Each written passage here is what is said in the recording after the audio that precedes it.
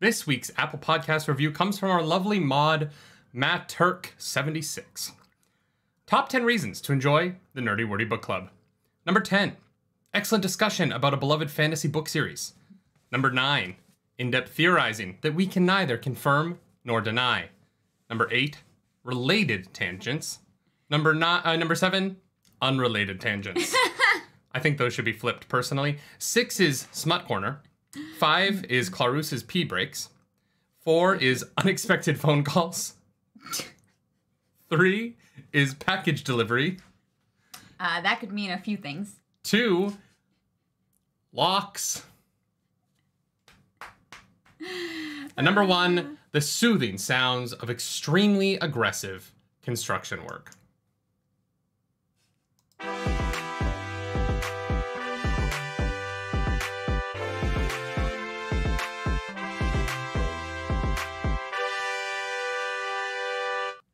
That is right. Welcome back to the Nerdy, the Wordy, the Book Club. The Book Club Blue, thank you for coming back to the nerd table. Let's go. Let's go.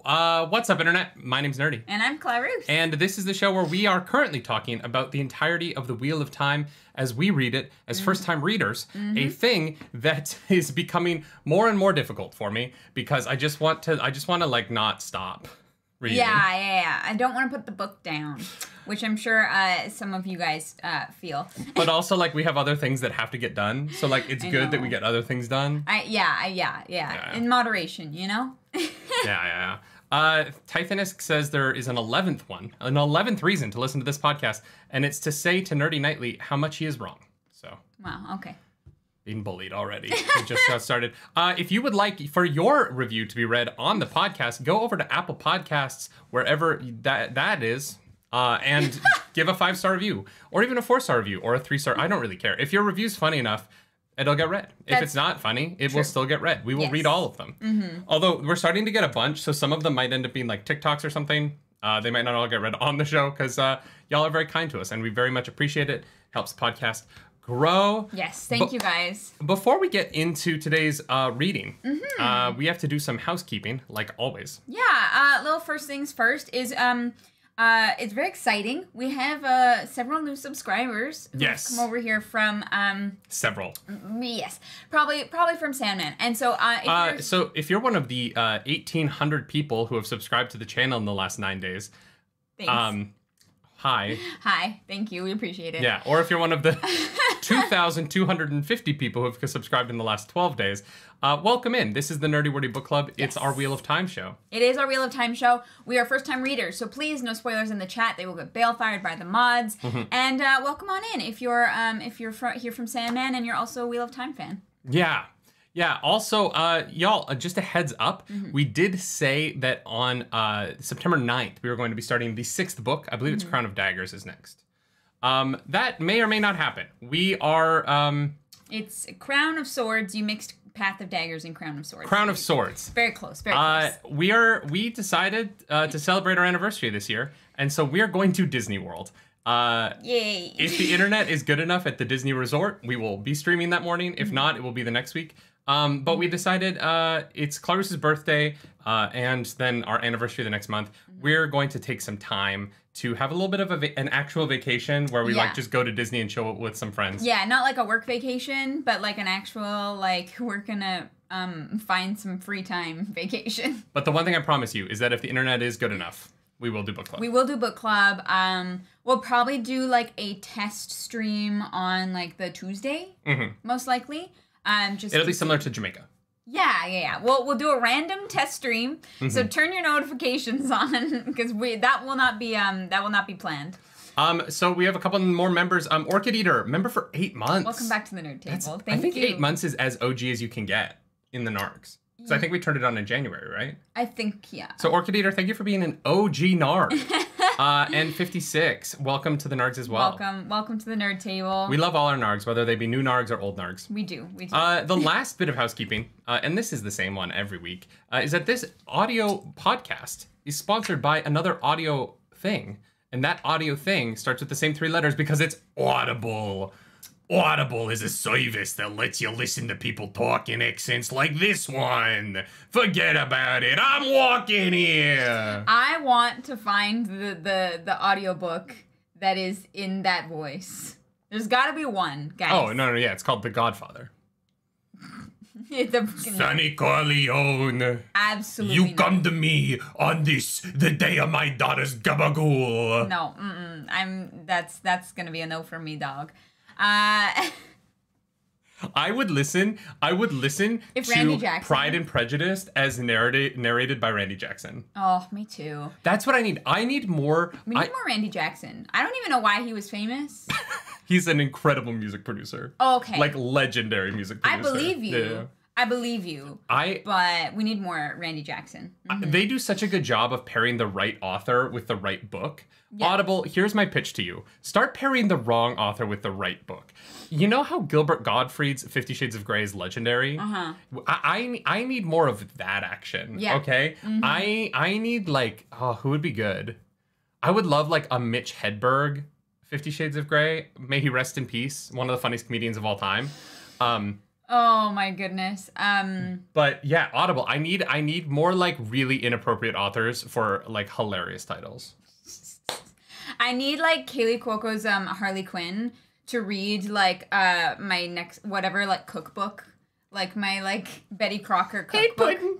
Yeah, exactly. Put the fucking salt in the fucking dish. Audible, you can have that one for free. But Samuel L. Jackson reads Sense and Sensibility. Incredible. MJ Daniel says Gilbert Gottfried as the parrot in Aladdin. I hate to break this to you, MJ Daniel, but the parrot in Aladdin is just his voice. that is just Gilbert Gottfried. Yes. When I went down to the store for milk, my daddy. Yeah. Christopher Walken reading IKEA instructions, incredible. That would take so long. Incredible. No, I would rage quit so fast. You know what an Allen wrench is. It's the little L with the serrated edges. Get your free Audible credit trial for downloading with our link. We've done this for so many weeks and you have no idea what it is. No, you get if you go to audibletrial.com/nerdynightly for a free audiobook and a free month of Audible. That's what it is. You get a free book, which is the credit. credit. But you need to mention the website they go to. Audible. It's an audio podcast. They know. audibletrial.com/nerdynightly. We have not watched the Demandred at Shia Al Ghul scene yet. We don't have time, but we are going to do a reaction to the Gilbert Gottfried thing. No. I watched it. You watched it? It was very funny. What? The like little clip? We were gonna do a reaction. No, wait. No, not the Gilbert Gottfried one. There was a link. No, who was it? There were these two people who did Clarus. What? Jeff Goldblum reading the Book of Mormon. I need it. Oh, Jeff Timko, thank you for the super chat, but I need that. That is so funny. Oh my god. Josh, thank you for the super chat. Yives watched our wedding cake video, loved it. That is right. That's a throwback. We baked our own wedding cake, and you can watch that video on YouTube. But don't do that right now. Let's talk about the time. Did you actually watch the Gilbert Gottfried Child Goal video? No. No. It was it was a different it was a fan video thing. Okay. What? I don't know if I trust you right now. Chapter 27. I'm hurt. Gifts. We're gonna get right into it this week. Gifts. Because we have to get to the end of this. So is it gifts or is it gifts? What? I thought that was funny. Never mind. No one ever pronounced the T's in like gifts. So it sounds like gifts. Like the... But you just pronounced the T. Yeah. But I thought it was funny. Thanks, guys. 10 out of 10. I'm with K-Hoff. Was that funny, though? I thought it was very funny. Anyways. All right, I'm sorry. Now we're actually getting to the book. Now I'm upset. If Sex Monkey laughed at it, then it's a win. No, Sex Monkey laughed at you. That's different. I wonder what our audio podcast listeners think about the fact that we say sex monkey so much. And they're like, why? What the heck is this sex monkey? Yeah. Shout out to the mods. Shout out to the mods. All right. So, EGWENE, we catch up with EGWENE in the fallout of last week's episode where EGWENE is like, oh no, I'm in love with Gawain, but also the Aes Sedai are basically looking for my ass. Yes. Yeah. It is not safe. Yeah, it's not safe. And so she's like, I got to go tell Rand. And so she goes to tell Rand, and he's like, yeah, I know, get in the corner, girl. And then he puts up an invisible wall in front of her. Get in the corner. Okay, to be fair, she thinks she's getting there well before the Aes Sedai show up. She does. Thank you so much for that super chat. Brian Blessed reading anything would be awesome. Agreed.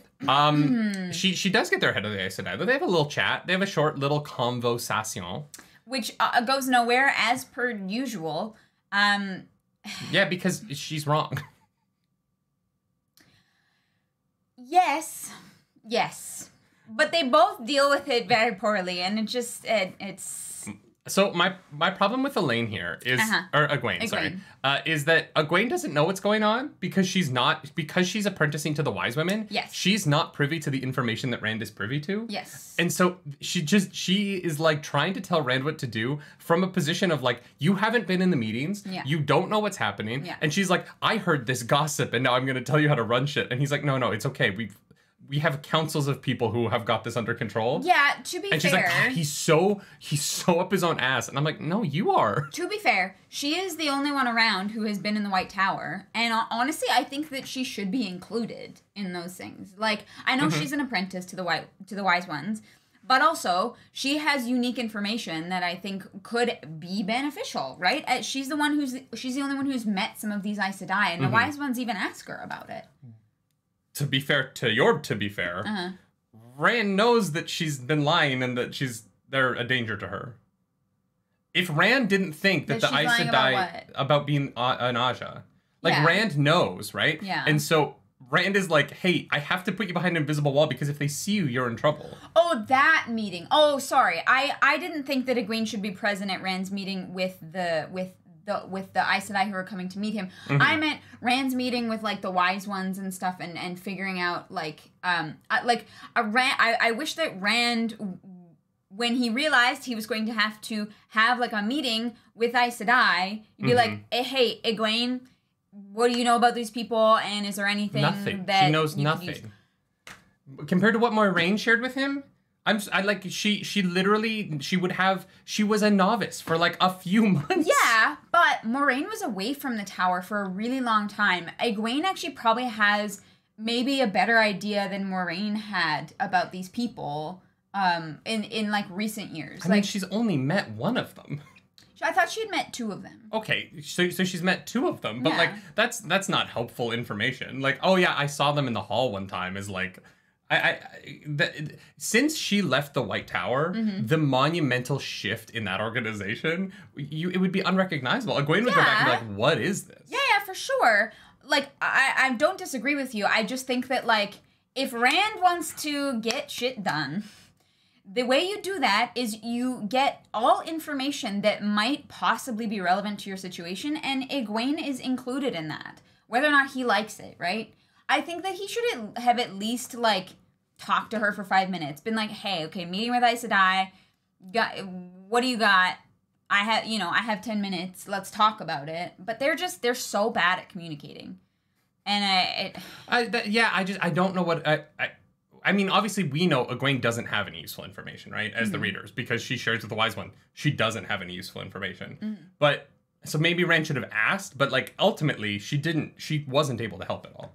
And, in fact, by being in the meeting, she does end up being a problem, right?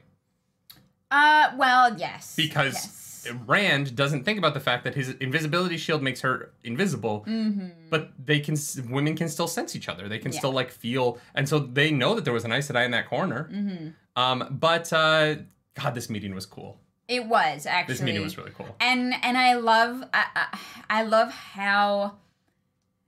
I love watching, like, Rand in action. I don't know how else to put it, because we get it from EGWENE's point of view, right? So we see what EGWENE is seeing, and therefore we kind of get a better idea of seeing what the Aes Sedai see. And this, like, greed for gold thing is very clearly a front, right? He is trying to show a very like common weakness because the Aes Sedai are looking for absolutely anything that they can use to get a handle on him. And he's like, well, gold. Gold is an easy one. I'll pretend to be really enthralled by gold.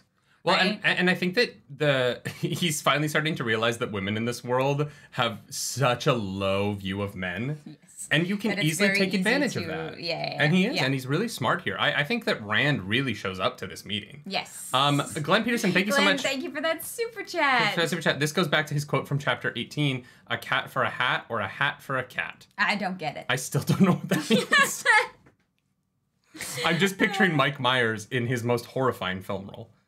Oh, God. Okay. Have you never seen the Cat in the Hat movie? The live action one? Yes, I have. It's nightmare fuel.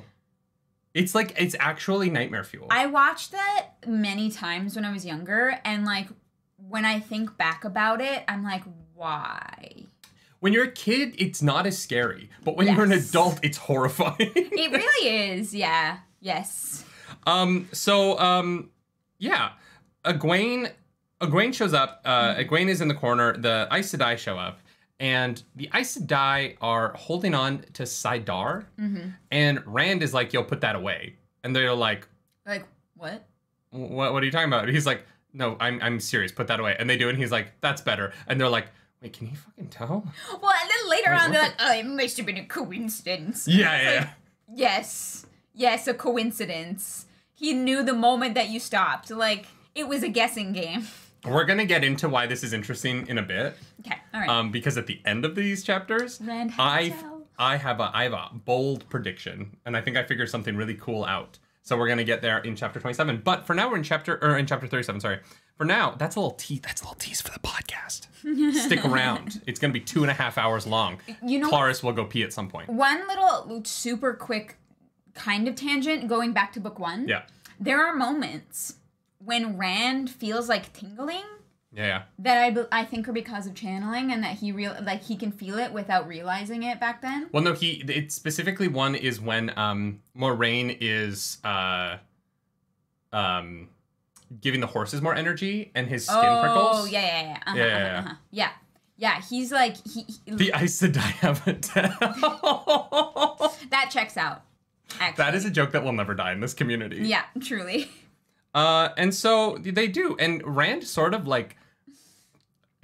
kind of takes the bully pulpit here, and he lays it to those Aes Sedai, and he does not let them get a real solid word in. They offer the gold, they offer Aleda's wishes, but like he takes command of this meeting. Yeah. He leads it, and he does not let them get away with shit. And even before that, he's like, oh, Egwene, I'm gonna be humble. Don't you worry. Gonna be super humble. And then they walk in the room, and he's like, I'm the motherfucking dragon reborn. You will pay respect to my name. And everyone in the room is like, God damn, this dude's crazy. And he's like, no, I'm playing you, you idiots. Wake up. Yeah. He knows how to play the game. And Hell yeah. Moraine was a good teacher. Hell yeah. It's one of those like horribly tragic things where you don't realize, like, I don't truly think that Rand realized everything that Moraine did for him until she was gone, which is why I hope that they like get a moment later. Like, I hope she comes back in somehow. I don't know when that's gonna happen, but it would be cool. Yeah, I also appreciate in this chapter that this is one of the first times we see Rand being like, I need Tom Maryland back. Yeah. Where's my boy? Tom knows what's up. So they basically are like, hey, look, we need you to come to the tower. Rand says he will come as soon as he is able, which is going to happen probably this book. I'm assuming it'll happen this book. I think so. I'm assuming that I'm still holding by my prediction that they're going to kidnap Rand somehow. Yeah. And that we're going to do the 13 Madral because the Forsaken is there. Yeah. They're building a spirit bomb like Goku, and they're going to drop a spirit bomb on Rand. They're going to whisk him away to the tower, and then I think like the next book is going to be like the war for the tower. Yeah. I'm like almost certain. Yeah, that whatever consistent channeling that they're doing is obviously very suspicious, and the fact that they are gathering more Aes Sedai to the city secretly also very suspicious. And that the Ideal are not catching those secret Aes Sedai is interesting. Like the Tower Aes Sedai are actually hiding the fact that they're bringing those people in, which is impressive. I wonder if They don't have the blues anymore. They don't have the spies. How are they being so spy crafty? You know? I wonder if if there has been... I wonder if some of them know how to hide their channeling ability. I don't think they do.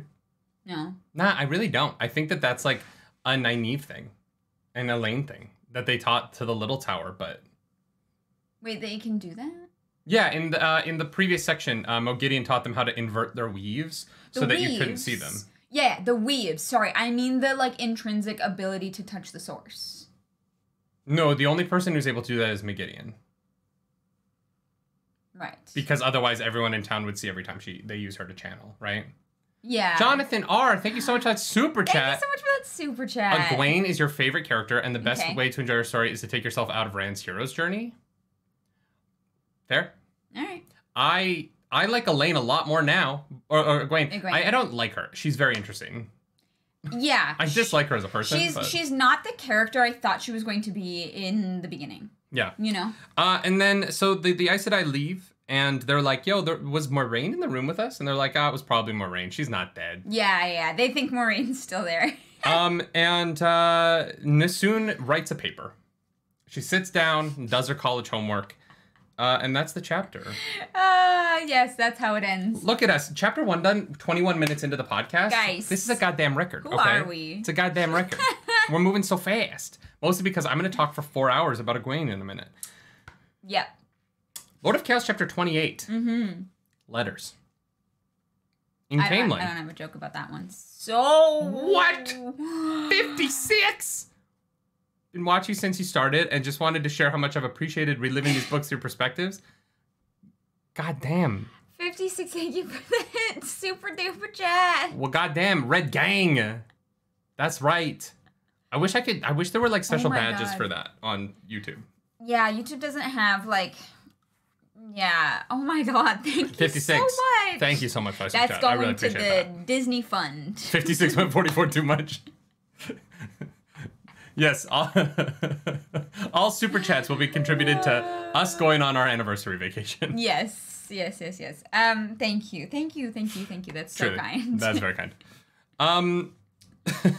Back to it. Rand is in a foul mood. He's upset. He's a sad boy. Blue!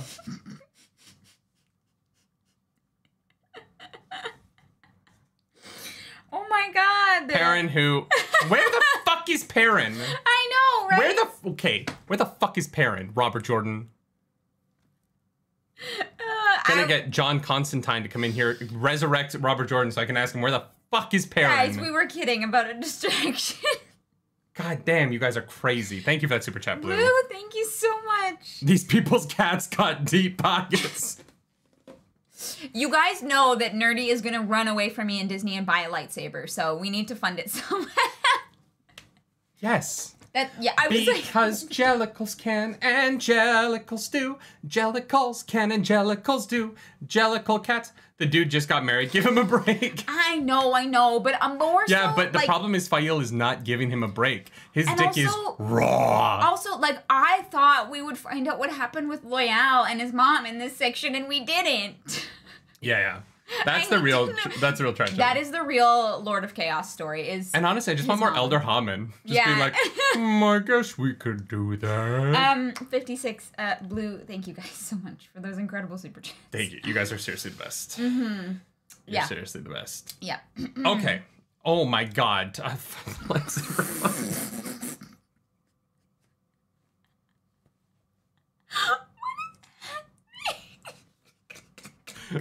Tyler, thank you so much. Bethany, did someone say cats? And Zenrog, baby, Cal Kestis' lightsaber. We have to buy it now. No, we don't have We to do. buy They funded it. This is our GoFundMe.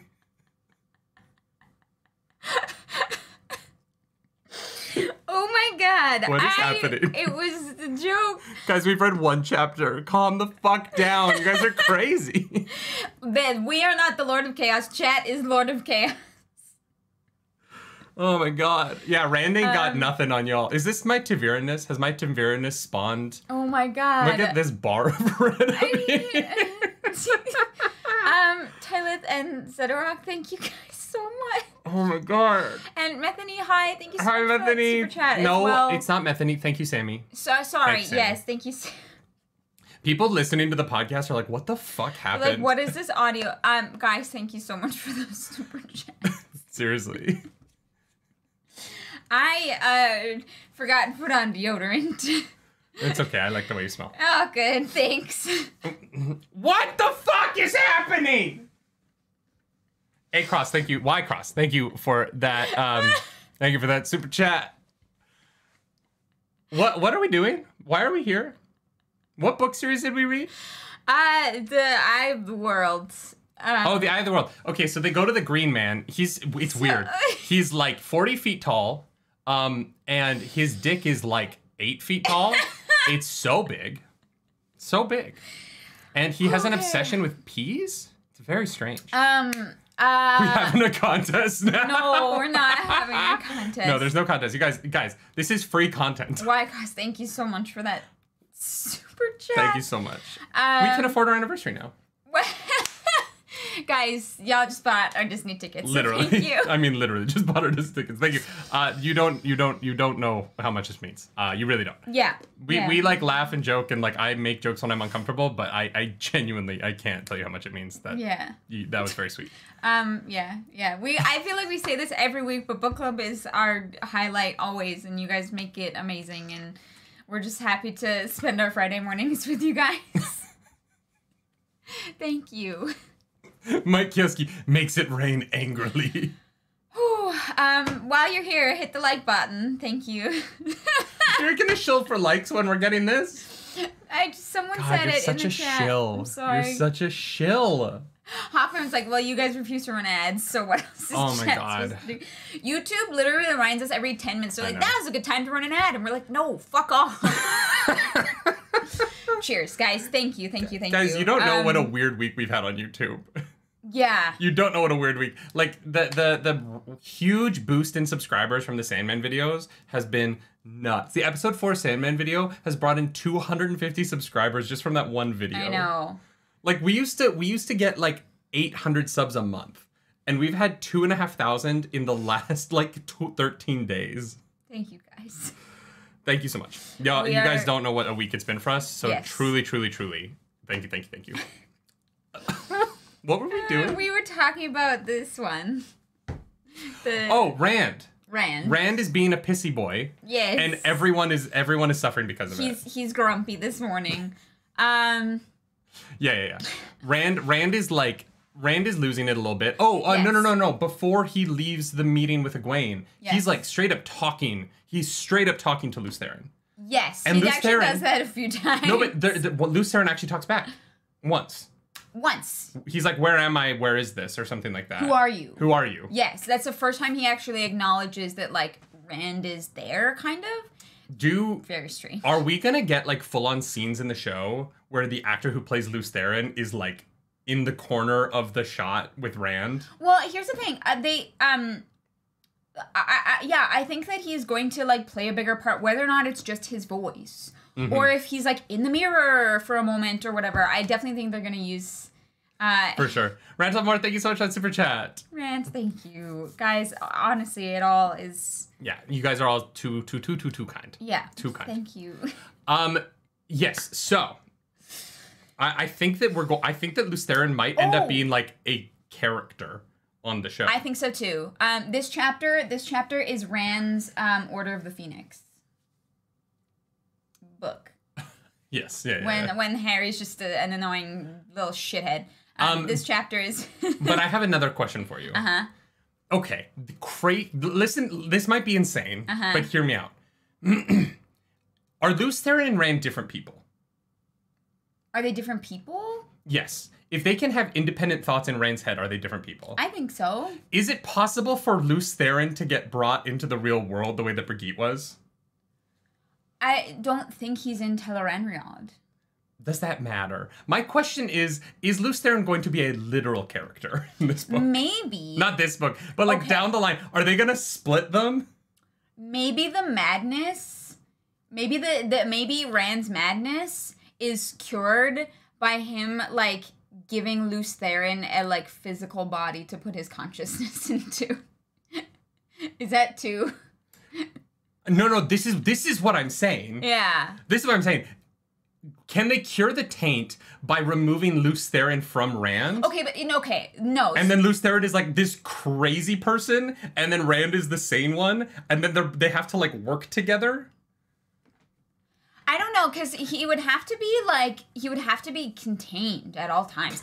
Here's the thing. I as cool of an idea as that is, I don't think that's possible, right? Because any man who channels goes mad and gets and it's tainted, right? I don't think every person is like madman reincarnated. No, I'm not saying that he is, but I'm saying that they use Lews Therin to funnel the taint off of Rand to keep him sane for the final battle. Oh, I'm saying as like they use him as a vessel. Yes. Oh, interesting. Because Lews Therin's already crazy, and so they like split them. They like use Tel'aran'rhiod or something to pull Lews Therin into the real world, and then they like divert the taint off of Rand onto Lews Therin because he's already crazy. And then he escapes at some point and becomes like the villain of one of the books. Could you imagine? This is wild speculation. Lews Therin? This is I do think Rand and Lews Therin will fight in Tel'aran'rhiod at some point. I don't know even if they never split like... him out, I think they will. I think it'll be a projection that Rand makes of Lews Therin, but I feel like there's going to be a point where Rand is there because they're already struggling against each other. I think they're going to literally fight at some point. That he will be in the. Oh, you know what it'll probably be, is that Rand is gonna enter Tel'aran'rhiod in the flesh. And you know how the wise ones say you like lose a bit of yourself when you do that? And that's how Lews Therin gets split off of him, and then they pull him out of there, and then Lews Therin and Rand ride into Tarmangaden together. Well, because I think that maybe Lews Therin takes over for a bit.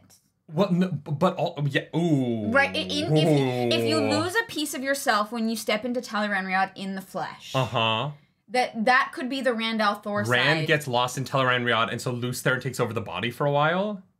Yeah. I wouldn't read chat right now. I feel like it's a dangerous place. We're speculating wildly. But what if, okay, side thought, someone has to die at Tarmangaden. What if Lews Therin dies again? Yes, sacrifices himself so that Rand can have a life. And at the end of this is that Rand does finally get to live because Lews Therin dies for him. I mean, Lews Therin already wants to die permanently, so... That's fair. It wouldn't be that sad a sacrifice because his whole world is gone and he's still heartbroken over Ileana, but like... Yeah. We need to move on. We're just speculating here. Cool. But like...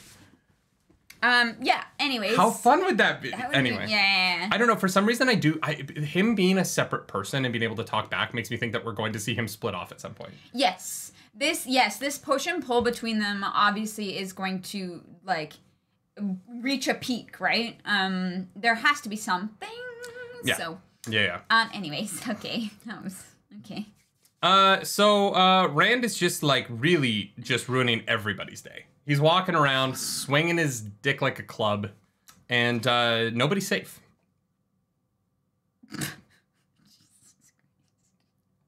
God damn it. He starts to ignore the sea folk. Don't do that. The Atha Anmir, they're vindictive people. I have a feeling there's going to be consequences for ignoring them. Oh, I don't think that they're vindictive. I think that they're going to be, like, justly upset. Right? Like... He's busy. He's got a lot going on. Look, he can summon them to the palace and take an hour out of his day. I don't know. I think he's just kind of... He's fighting, like, 3 wars right now. I feel like, Yes, but here's the thing. It is a completely missed opportunity. These people have come to you. They have knowledge that you don't, like, you can't even touch, right? Like, it is a complete missed opportunity that... Because they could be very useful in helping with, like, dealing with, like, Masema and, like, things that are far out of his reach, right? They have fucking boats. How could they help with Masema? They have boats. They can travel to places that Rand, like, that, because you have to be able to travel, you have to know the place you're traveling to, right? You have to have seen it before. You have to, like, visualize it, right? I don't think so. Yeah. No, because Rand can just go there in Tel'aran'rhiod and then travel there. No. No, I thought that you had to know the place you were leaving as well as the place you were going to be able to travel. Right? So he can just go somewhere in Tel'aran'rhiod and then just, like, go there, right? Yeah. My thing with the Sea Folk is, like, it's been a couple days. Chill out. He's busy. It's been more than a few days. Okay, but it's still, he's busy. Like their expectation. Here's my thing. Everybody in 5 countries needs to talk to the Dragon Reborn today. You know what I mean? If you can't be patient in that situation, just wait. He'll get to you. I guess. Okay, apparently you need to only know the place that you are. I don't know why I thought that when Aviendha traveled to the Sunshine, that because we know that the female traveling and the male traveling is very, very different. So I just thought that. Yeah, but how would Aviendha have known where the Sunshine were? That's what I mean. I thought because the female traveling was different, it didn't apply for some reason. Okay, I thought when Rand traveled, he had to know where he was going as well. Okay, that was my bad. I just think that like the Otha and Mir are extremely useful. They have these ships. They have these people. Mm-hmm. I guess he doesn't know about the Koromor. Bob C.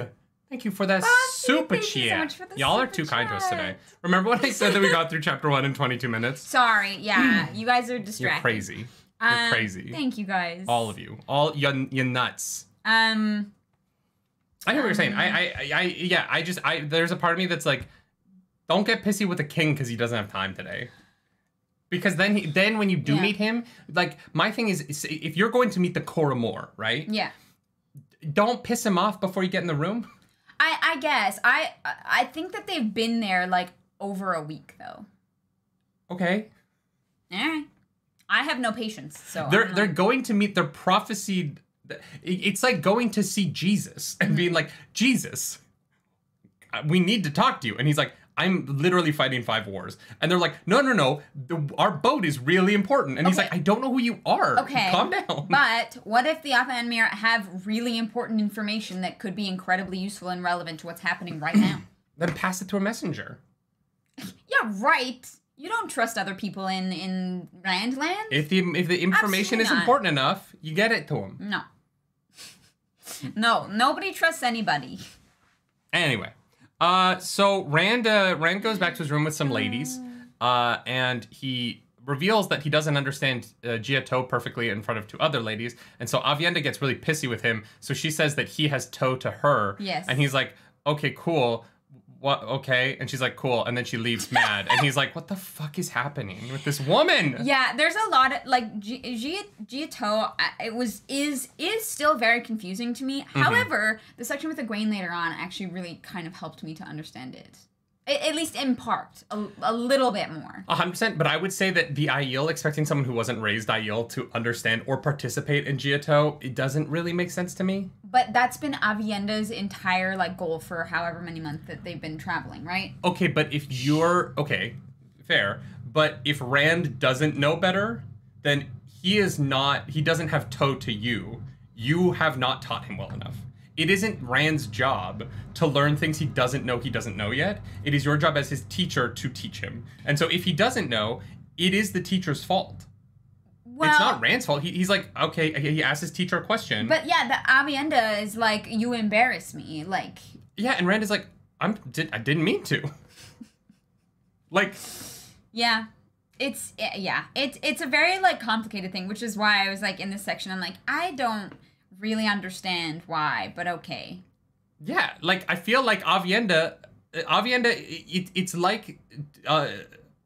it's like if someone is, like, trying to become a doctor, right? Mm-hmm. And they're in pre-med, and then someone throws them into cardiac surgery, and they're like, I don't fucking know what to do. I think that's a heart. Well, if you've been running away from your teacher for the last couple weeks who's been trying to teach you, that is your own fault. Because she spends her nights stripping in front of him to get a reaction. That's not his fault. Aviendha's using her titties as a distraction measure. They're a great distraction. I know they're a great distraction, but she wants to succeed. Terrence, thank you for coming back to the nerd table for this absolute madness. Good communication and Wheel of Time? Absolutely Never. not. Yeah. I think at the end of the day, what we can say is that this is really all Aviendha's titties' fault. Okay, sure. Yeah. It's the boobies' fault. The Gia tit. Blame it on the boobies. All right. I have Gia tit to you, Ren. Okay, my question is, Do you think Aviender's actually being like, or do you think that that's how Rand just sees it because he's uncomfortable? Oh, I'm almost sure it's the second one. Okay, yeah. I think she thinks nothing of it. Yeah, she's like, I'm getting ready for bed. Yeah. What the fuck do you want from me? And Rand is like, boobies. Like. Here's my thing. Look, I love boobs. Guys, I love boobs. I love your boobs. Thank you. But, like, once you've seen them a few times, you can kind of be like, I'm all right. Yeah, that's the boobs. I'm not going to freak out every time you take your shirt off. You do, though. I don't. Every time I walk down the stairs and I'm, like, naked or topless, you're like, boobies! To be funny, and because they're great, but, like, I'm not distracted. Like, if I'm in a match of Fortnite, I can, like, look at the titties and play the game at the same time. You know what I mean? I'm happy for I don't fall apart completely. Guys. I just enjoy them. You heard it here first. My titties are not that distracting. Brett Thank you for the super Babineau. chat. Why do I feel like Tam Althor and Abel Coffin get after Two Rivers to back a lot and have the best off-screen in the book, lol? Yeah, I would love to see the events of all of this, and especially, like, parent stuff from their perspective. Yeah. Yeah, and the Masana Absolutely. cook-off. I want the Masana cook-off for sure. For sure. All right. So, goddamn, we were doing so well, and then we've grinded to a halt because of these 5 hooligans up here. You mad lads. Mad lads in the chat today. Rand gets a letter from the Queen of Gildan, Yes. which is maybe interesting, maybe not. I don't know what the fuck's going on in Gildan. That place sounds like a nightmare. Oh, well, it is a nightmare, and Yeah. that's why she's like, cousin, burn this letter, but Yeah. I got you. Oh, like, I did like that Rand is...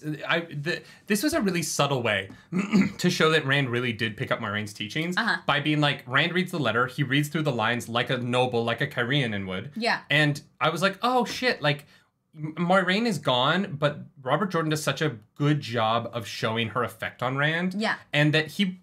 As much as he was antagonistic towards her at times in her goals, he really did respect her and he took her lessons to heart. And I think it made this really beautiful. Yeah, I'm also glad that that was explained to me because I read the letter and I was like, I don't know what the hell any of this means. And then Rand told me and I was like, okay, thank you.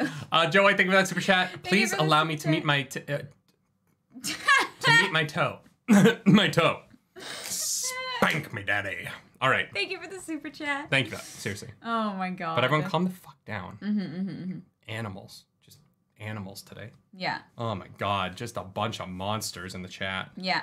Yeah, this is the queen that Nynaeve saw. I think we truly have, like, the most shadow spawn we've ever had in chat today.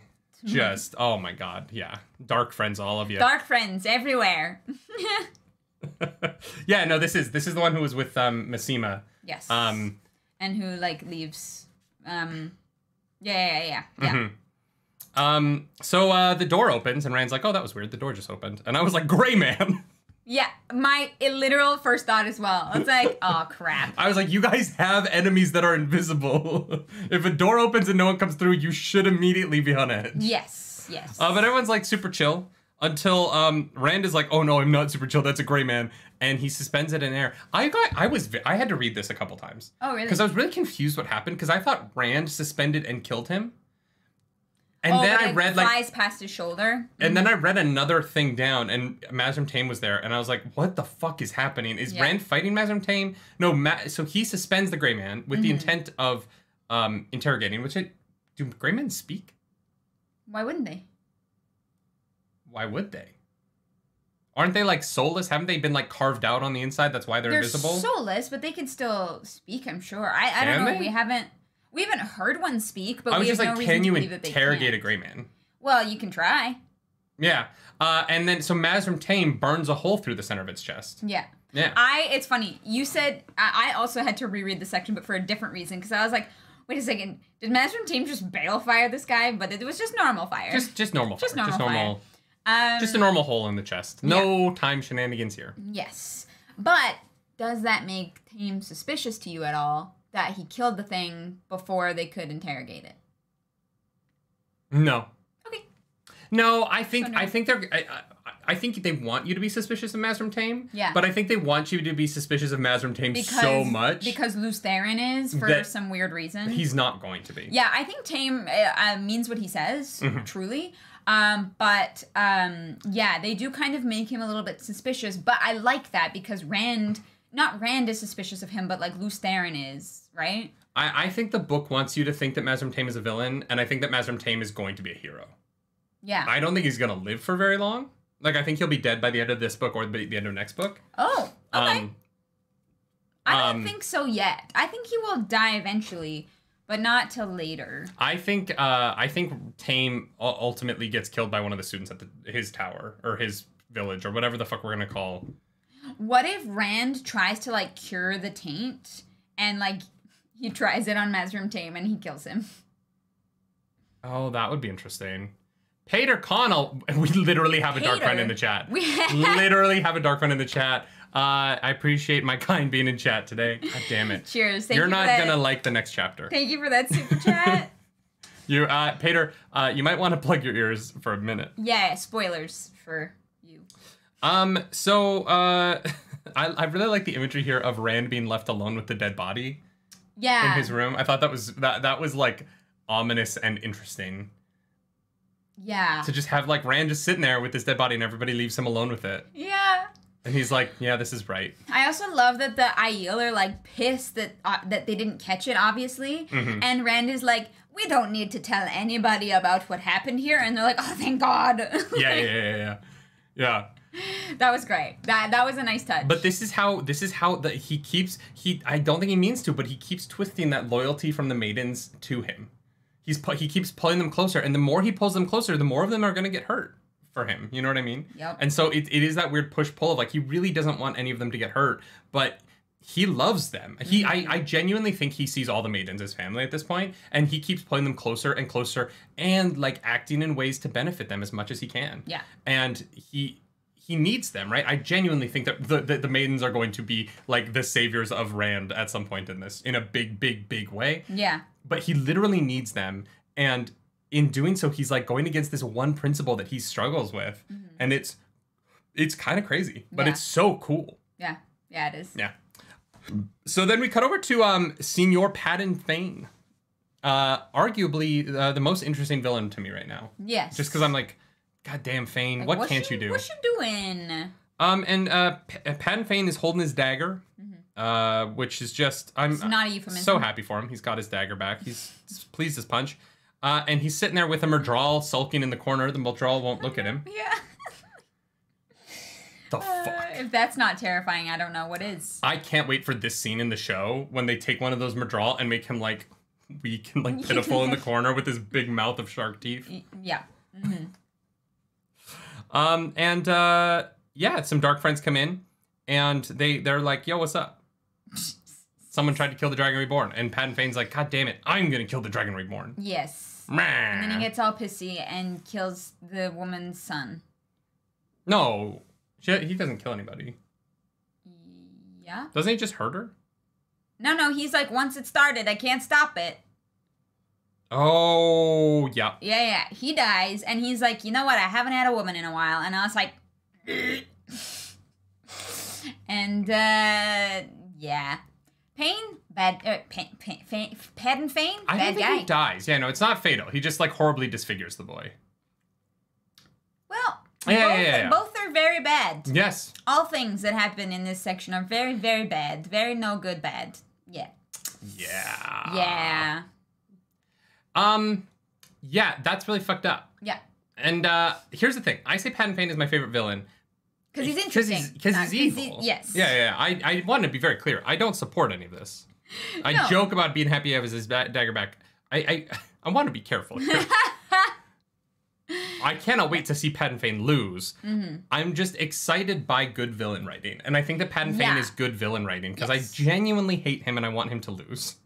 And I think that Robert Jordan did a really great job with him. I'm super interested. He's terrifying. Yeah. No, he's like really well written. It's like Barnaby in the recent episode of Sandman, where I was like, this is a great villain who I cannot stand and makes my skin crawl, right? Yeah. Chapter 29, Fire and Spirit. Y'all, shit's about to get fucking crazy. Are y'all ready? Buckle up.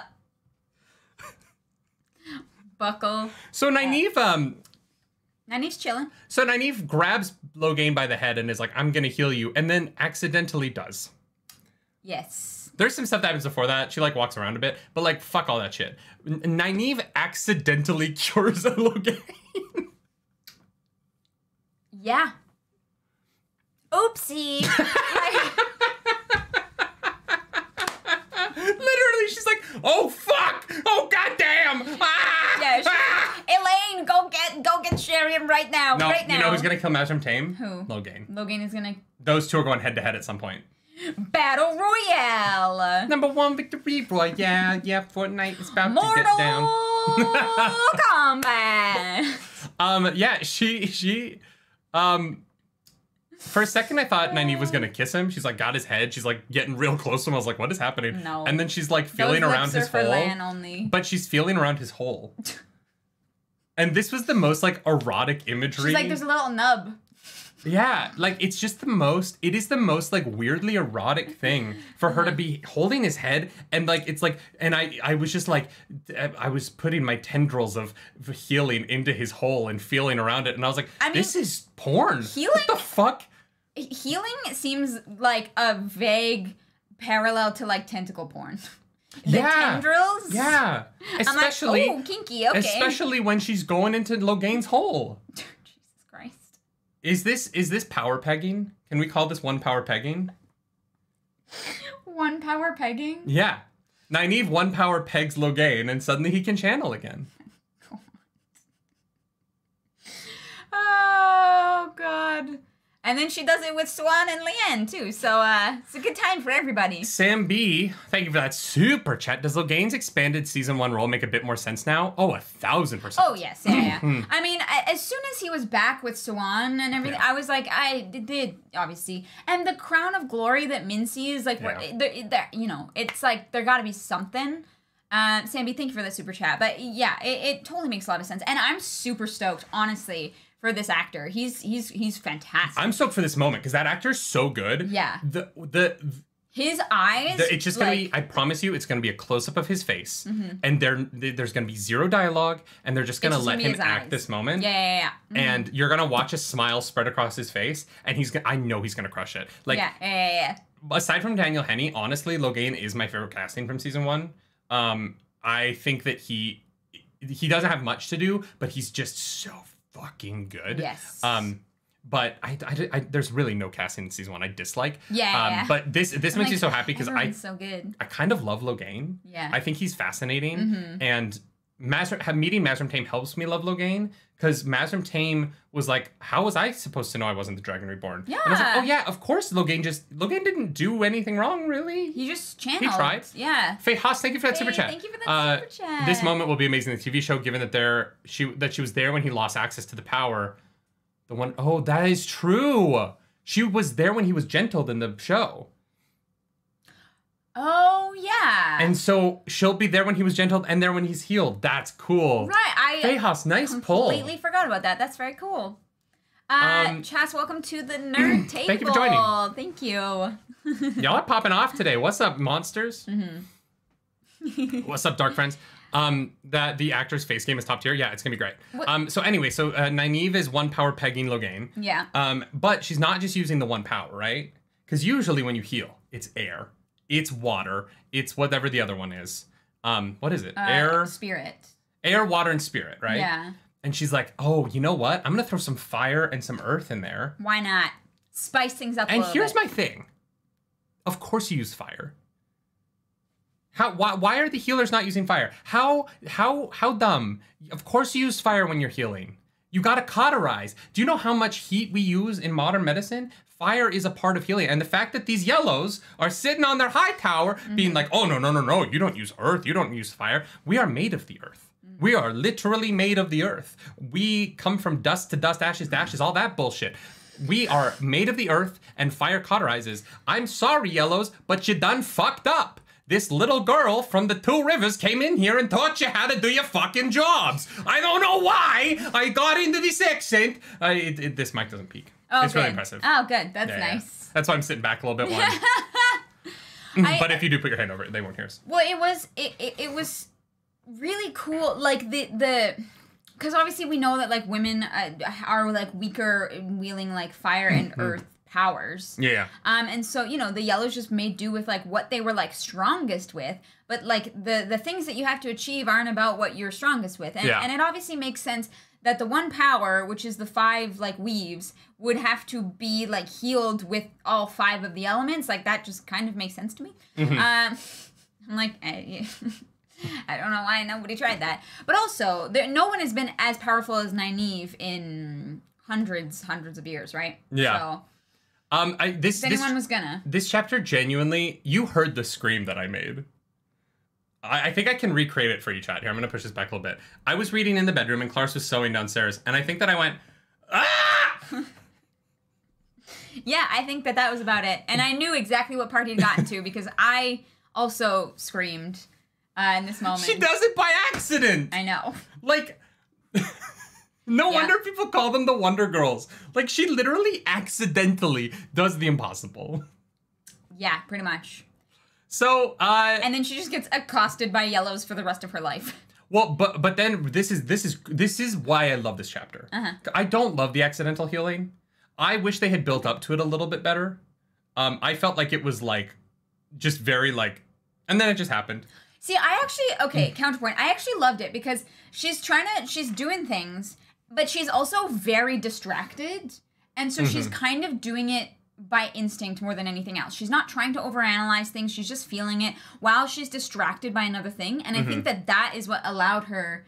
It was the instinctual like weaving of it that actually made it happen, as opposed to her like trying really hard and figuring it out by accident. That's fair. So that's my counterpoint to that. But I get it. I do. Yeah, no, I wish that they had played more. I think in the writing, I wish he'd played more with like, even in that moment being like her wielding the 3 that the yellows use. I wish they'd set that up earlier. I think that's what it is. I wish they'd set up that like healing is done with these 3 arts. I wish that like one of the yellows in a previous chapter had said that like when you're healing, you only use these 3 things. And that was like kind of taught to Nynaeve. Yeah, or like mostly. And then she tried that multiple times on Logain and Swan. And we like had this narrative of like, she's taught only to use those 3 powers. And then she tries it doesn't work. She tries it doesn't work. And then she's sitting in the room and she was like, you know what? I'm just going to do my own thing. Yeah. And I think that if they had shown how the yellows did it first, instead of revealing it to us kind of afterwards, it would have, I think it would have been more exciting to me. Because it would have shown Nynaeve's kind of ingenuity more. Yeah, that's totally fair. Rather than it being 100% accidental. Yeah. Cole, thank you so much for that super chat. Liking that you're starting to get better descriptions of how the 1 power works. Yes, finally, in book 6. I really, really am, actually. I really, really like it. Fehas, that is why Mogideon said I practice basic battlefield medicine, so it's so annoying to hear them tell Nynaeve she's doing things wrong. Yeah. True. Yeah, no, True. Seriously, it's really interesting, and I think that someone mentioned above, and sorry I missed the username, that it just kind of gives... it's a little bit more of a reason for like Nynaeve to be ta'veren. Yeah. Which would have, I think Nynaeve being ta'veren would have made a lot of sense. Yeah. Rather than EGWENE. Yeah. Although it wouldn't have worked because then Moiraine would have taken Nynaeve with them, and Nynaeve had to follow them after. I actually do understand why they did it that way. Yeah, I guess. Glenn Peterson, thank you for that super chat. Thank you for the super chat. It's alluded to, but I speculate that yellow healing is a result of so much battlefield medicine, which grew to become the dominant practice in the current age. Well, it's very crude, true, yeah. Right? And Mogideon like comments on it. Yeah. She's like, it's crude and it's like nobody knows what they're doing anymore. That so much was lost. Yeah, Nynaeve is going to be the leader of the Yellow Aja by like next book. Oh yeah, Turvok. Welcome to the Nerds. Nerd table. Thank you so much for joining. All right, so let's move on from the healing to the next sentence, which is that Nynaeve freaks the fuck out and shields Logain. Yeah, and she's just like holding a shield on him, and he's poking at it. He's like, ooh, and she's like, go get Shariam. Elaine, go get Shariam. Elaine. And nobody else. Yeah. And so she runs. A warder comes in and is like, all good? And she's like, yeah, everything's great. Everything's fine. Everything's fine. Yeah. Logain's just sitting here staring at me and everything's fine. I love that. Yeah. She's like, I don't know what I just did. And so everyone comes back. Literally all of Saladar returns. Yeah, everybody walks in and they're like, okay, sure. And they shield him just to make double sure. But they take her away and they're like, Nynaeve, we know you haven't made any discoveries lately. That's okay. It's our fault for telling you you're doing a good job. You don't have to make stuff up. And she's like, you fucking idiot. She's like, all right, fine, let me show you. And she goes over to Swan. She's like, boop, boop, boop, boop, boop. And Swan is like, like, anime like waterfalls coming from her eyes, and I was like, yeah, I appreciated this. I thought it was Yes. smart for them to be, because they can't tell that Logain can channel. And so I was they like, not? no, they can't. They can't feel it, right? And so because they can't sense the thing in him, they might be able to feel it if he was actively channeling, but they can't like sense that he has the ability. Right. Whereas when they bring in Swan and they're like, all right, do it again. And then Eve's like, I don't know that I can. I don't know that it will work on a woman. It might be completely different. Yeah. And it is. And we'll talk about that difference. it is different, which is very cool. But she when she heals Swan's stilling, everyone in the room knows immediately. Yeah. Right? It's not like they have to wait for her to channel or they need to wait for her to embrace Saidar. Yeah. They feel the inherent ability in her right away. And so it makes sense. And then she heals Leanne. And I love fucking Leanne, you guys. Leanne being like, you know what? I think I'm going to be a green. I'm going to take like 5 warders. I know. I was like, you know what, Leanne? Okay. Fuck yes. Fucking get it. Fuck yes, Leanne. Get it. Leanne is maybe my favorite Aes Sedai now. Yeah. She's so cool. Yeah. Yeah. And the fact that she's like full on like pretending to be like the biggest slut and pretending to fight with Swan. Also that she can manipulate everybody by being sexy. I'm like, Leanne, I love it. You do you, girl. You Yeah. go be a Green Aja. Be very happy. Yeah. Yeah. Fantastic. How long until Swan bonds Gareth Bryan?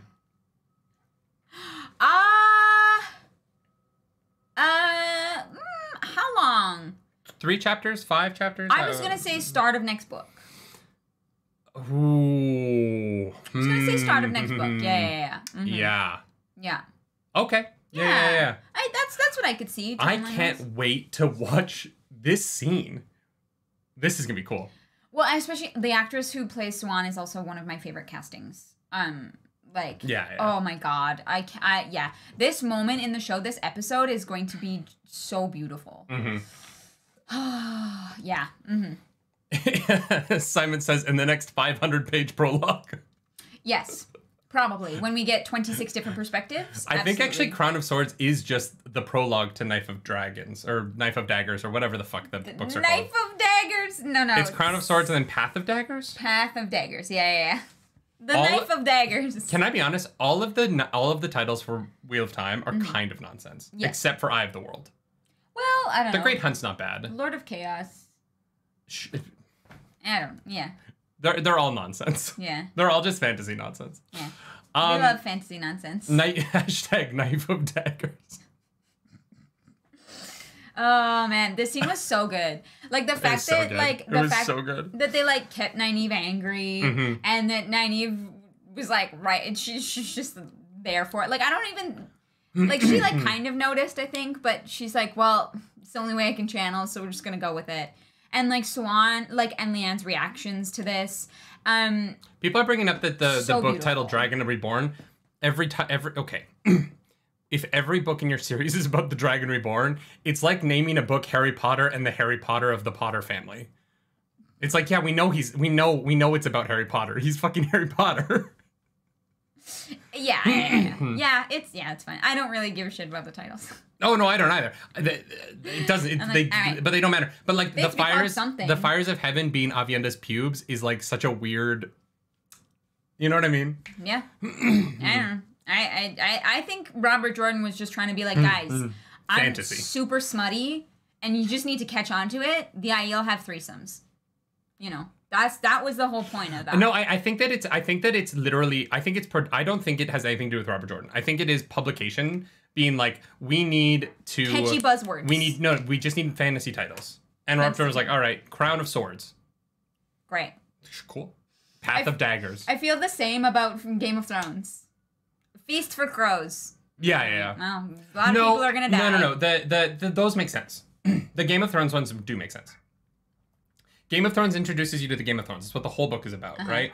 The Feast for Crows is literally a book about the aftermath of these 3 big wars. That's and so it is about the fallout of that, right? Yeah. All right. I don't know. And fantasy titles are fantasy titles. You got a little bit of your lip on your. There you go. Huh? Thank you. That's what happens when you apply mid-pod, babe. When you apply mid-pod. It doesn't Guys, we last. still have okay, so Swan and Leanne are healed. Yes. And then they become besties with Elaine and Nynaeve. No. They Yes. become tormentors. No, they become besties. Leanne and Swan and Leanne. Sorry. come Yeah, in. yeah. No, they come in and they're like, so... Hey, girl. Friends? And we learned something about the Aes Sedai that makes them seem even more dysfunctional than ever before. The power structure? Is that they can all inherently sense... So they all basically have the scanners from Dragon Ball Z, and they can all sense each other's power levels, which is silly and just dumb. Yeah, I don't love that.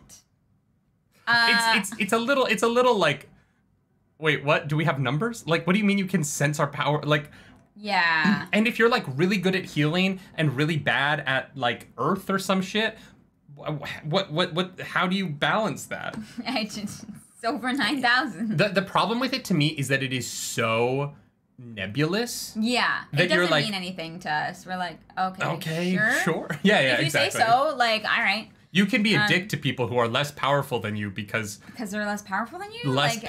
Yeah. Yeah. It's just another reason why the Aes Sedai and the White Tower structures it's kind of shitty. Yes. Yeah. Because like you have these like girls who like are accepted for like 10 years. Mm-hmm. They're just they want to be Aes Sedai, and it's like, well, even when you become Aes Sedai, you're still shit because you can't channel that much. So and I'm like, all right, well. Yeah, it also helps that our girls get to basically lead the Aes Sedai because they're all so powerful. Super duper powerful.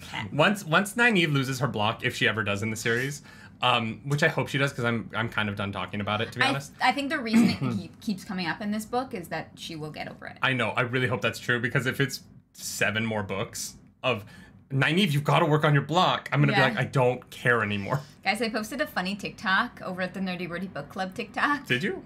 The Nynaeve one. Oh, yeah. It's a good one. It's a good TikTok. Go watch it. Yeah, I didn't love this. I think that, like, you guys know how I feel about White Tower politics. Mm-hmm. I don't think I need to keep saying it. We all know how nerdy feels about White Tower politics. It's not my favorite stuff. But I did love a lot of this. I love that the Yellows are like, you have to teach us everything because we need to, this is the biggest leap forward in our technology in years. But they're not even, like, nice to her about it. No, they need to keep her angry. They need to keep her angry all day. I guess. Oh, could you imagine? I would be exhausted. Okay, when Nynaeve gets rid of her block, do you think everyone's attitude towards her is going to change completely and they're actually going to be nice to her because she doesn't need to be pissed off to achieve what she needs to do every day? Like... No, once she doesn't need her block anymore, and honestly soon, they're like, not going to be able to pull her side anymore. She's going to be like, no, I'm busy. I'm an Aes Sedai now. She's Aes Sedai now. Yeah. She's not going to put up with it. Yeah. And EGWENE is going to get her out of it eventually. We're going to get to that, guys. We're going to get to it. I promise. This might be a 4-hour show, honestly. No. Oh, I have things I have to say. It's a 4-hour show. I'm going to have to go pee. Babe, you always have to go pee. Just go when you have to go. Okay. No one's going to be concerned. So we get to Swan and Leanne come in. They're being super nice. Yeah. And Nynaeve is suspicious. What the fuck do you want? She's like, and Swan is like, can you heal us better? Yeah. Can you do more? Yes, so when you healed us, you didn't really do it, like, good enough. Do you think Swan and Leanne are permanently depowered, or do you think it comes back over time? Yes. No, I think that I think that it's a permanent thing, and I think that they have to reassess their situation, right? You know, they went from powerful Aes Sedai, lots, and like the Emerald Seat and the Keeper, right? Like, and then to nothing, running for their lives, and now they're at this weird like middle ground where they at least have that connection and that will and desire to live. And jumping a little bit far ahead, the whole thing with EGWENE and Swan, that seems fantastic. Very excited for that.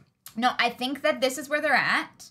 I think that maybe like they can learn to get more powerful because like the other girls did, right? EGWENE struggled to like make a little like light at one point, right? But I don't think that they regain all of their old power. I think that they find something new. I don't know. Really? I feel like it might be like a muscle. You know what I mean? Like they haven't used it. It atrophied a little bit. And I don't know. I think there's a possibility that... But this is where the sensing doesn't make any sense, because can you sense someone's potential power level, or can you... No, you can only sense what they can currently hold. What they can currently hold. Okay. Right. So then how does Moraine know how powerful EGWENE is going to be? No, because she can already hold as much. She just doesn't know how, right? Like, I don't think EGWENE needed to... I think EGWENE... This is why I hate it. It's nebulous. Right. But I think that, like, because they meet people who are like, oh, she might be able to with teaching, but she's not...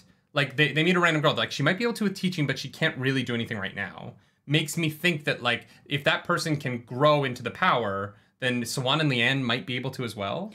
Like I said, I think that they will be able to get a little bit more powerful, but I do not think that they go back to their, like... potential. Apparently I'm wrong, but also Marco brought up that Logain is at full power. I think that's a difference between the male and the female power. I don't think that's so much a spoiler. And I think that it's a difference in how they're healed, right? We know that they're different things. Well, so they're healed the same way. No.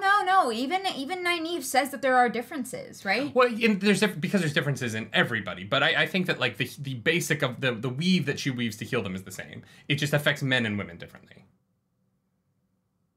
Do you... Oh, wait. Do you think that because Logain was gentled by Saidar and healed by Saidar, his Saidin isn't changed, but because the women were stilled by other women, that like it is able to more directly cut them off from the source, so when they get back less?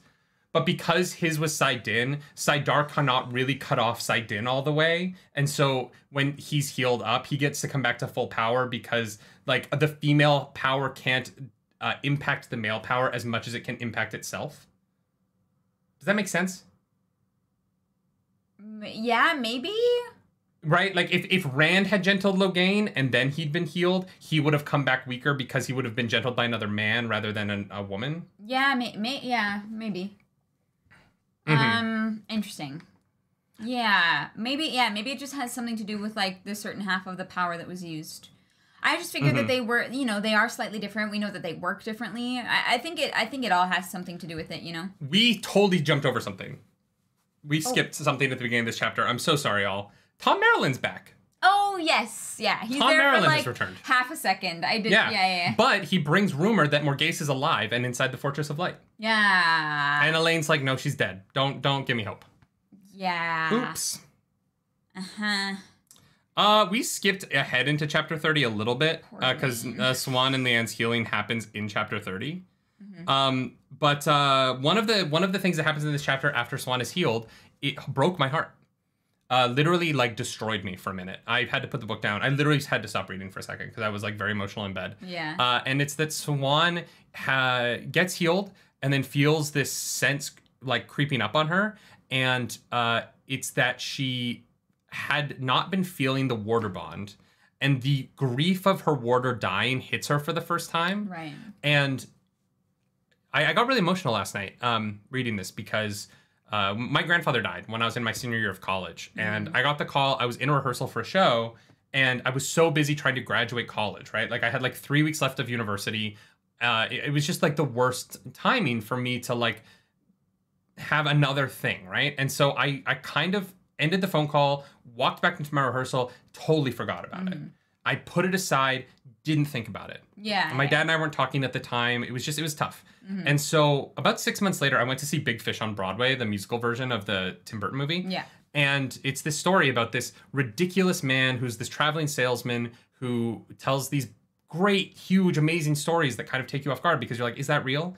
And that was my grandfather. Like, that's literally who my grandfather was. Yeah. And the show ended, and it's about him dying, and, the show ended, and I sat down, and I cried. And I cried until they asked me to leave. And then I walked out into Times Square, and I sat on a bench in Times Square, and I cried for about 45 straight minutes, just by myself. And that moment where grief comes back, and it just slaps you in the face because you had to push it aside because there was other things going on. Yeah. And the moment it returns, and then you actually have to experience the feeling that you didn't have time for before, but you have time for now. Yeah. That was the most relatable thing to me. Yeah. And I literally had to put the book down. It just ruined me when I read this. Yeah. That was one of the most like emotional moments of my entire life. And it just really got me. And I really appreciated the way Robert Jordan wrote this. And I really appreciated Swan in this moment and how he really is making her such a real character to me. And Swan is becoming one of my favorite people in these books. I'm so glad the casting for her is so good because that actress is going to crush this role. Yeah. But she's like, fantastic. This scene just gutted me, and I was really taken aback by how emotional I got reading it. Yeah. Well, and it's kind of just like a quiet, like a side moment, you know? And that's what it was. And that's kind of like sometimes just how like grief is. It's just this like quiet thing.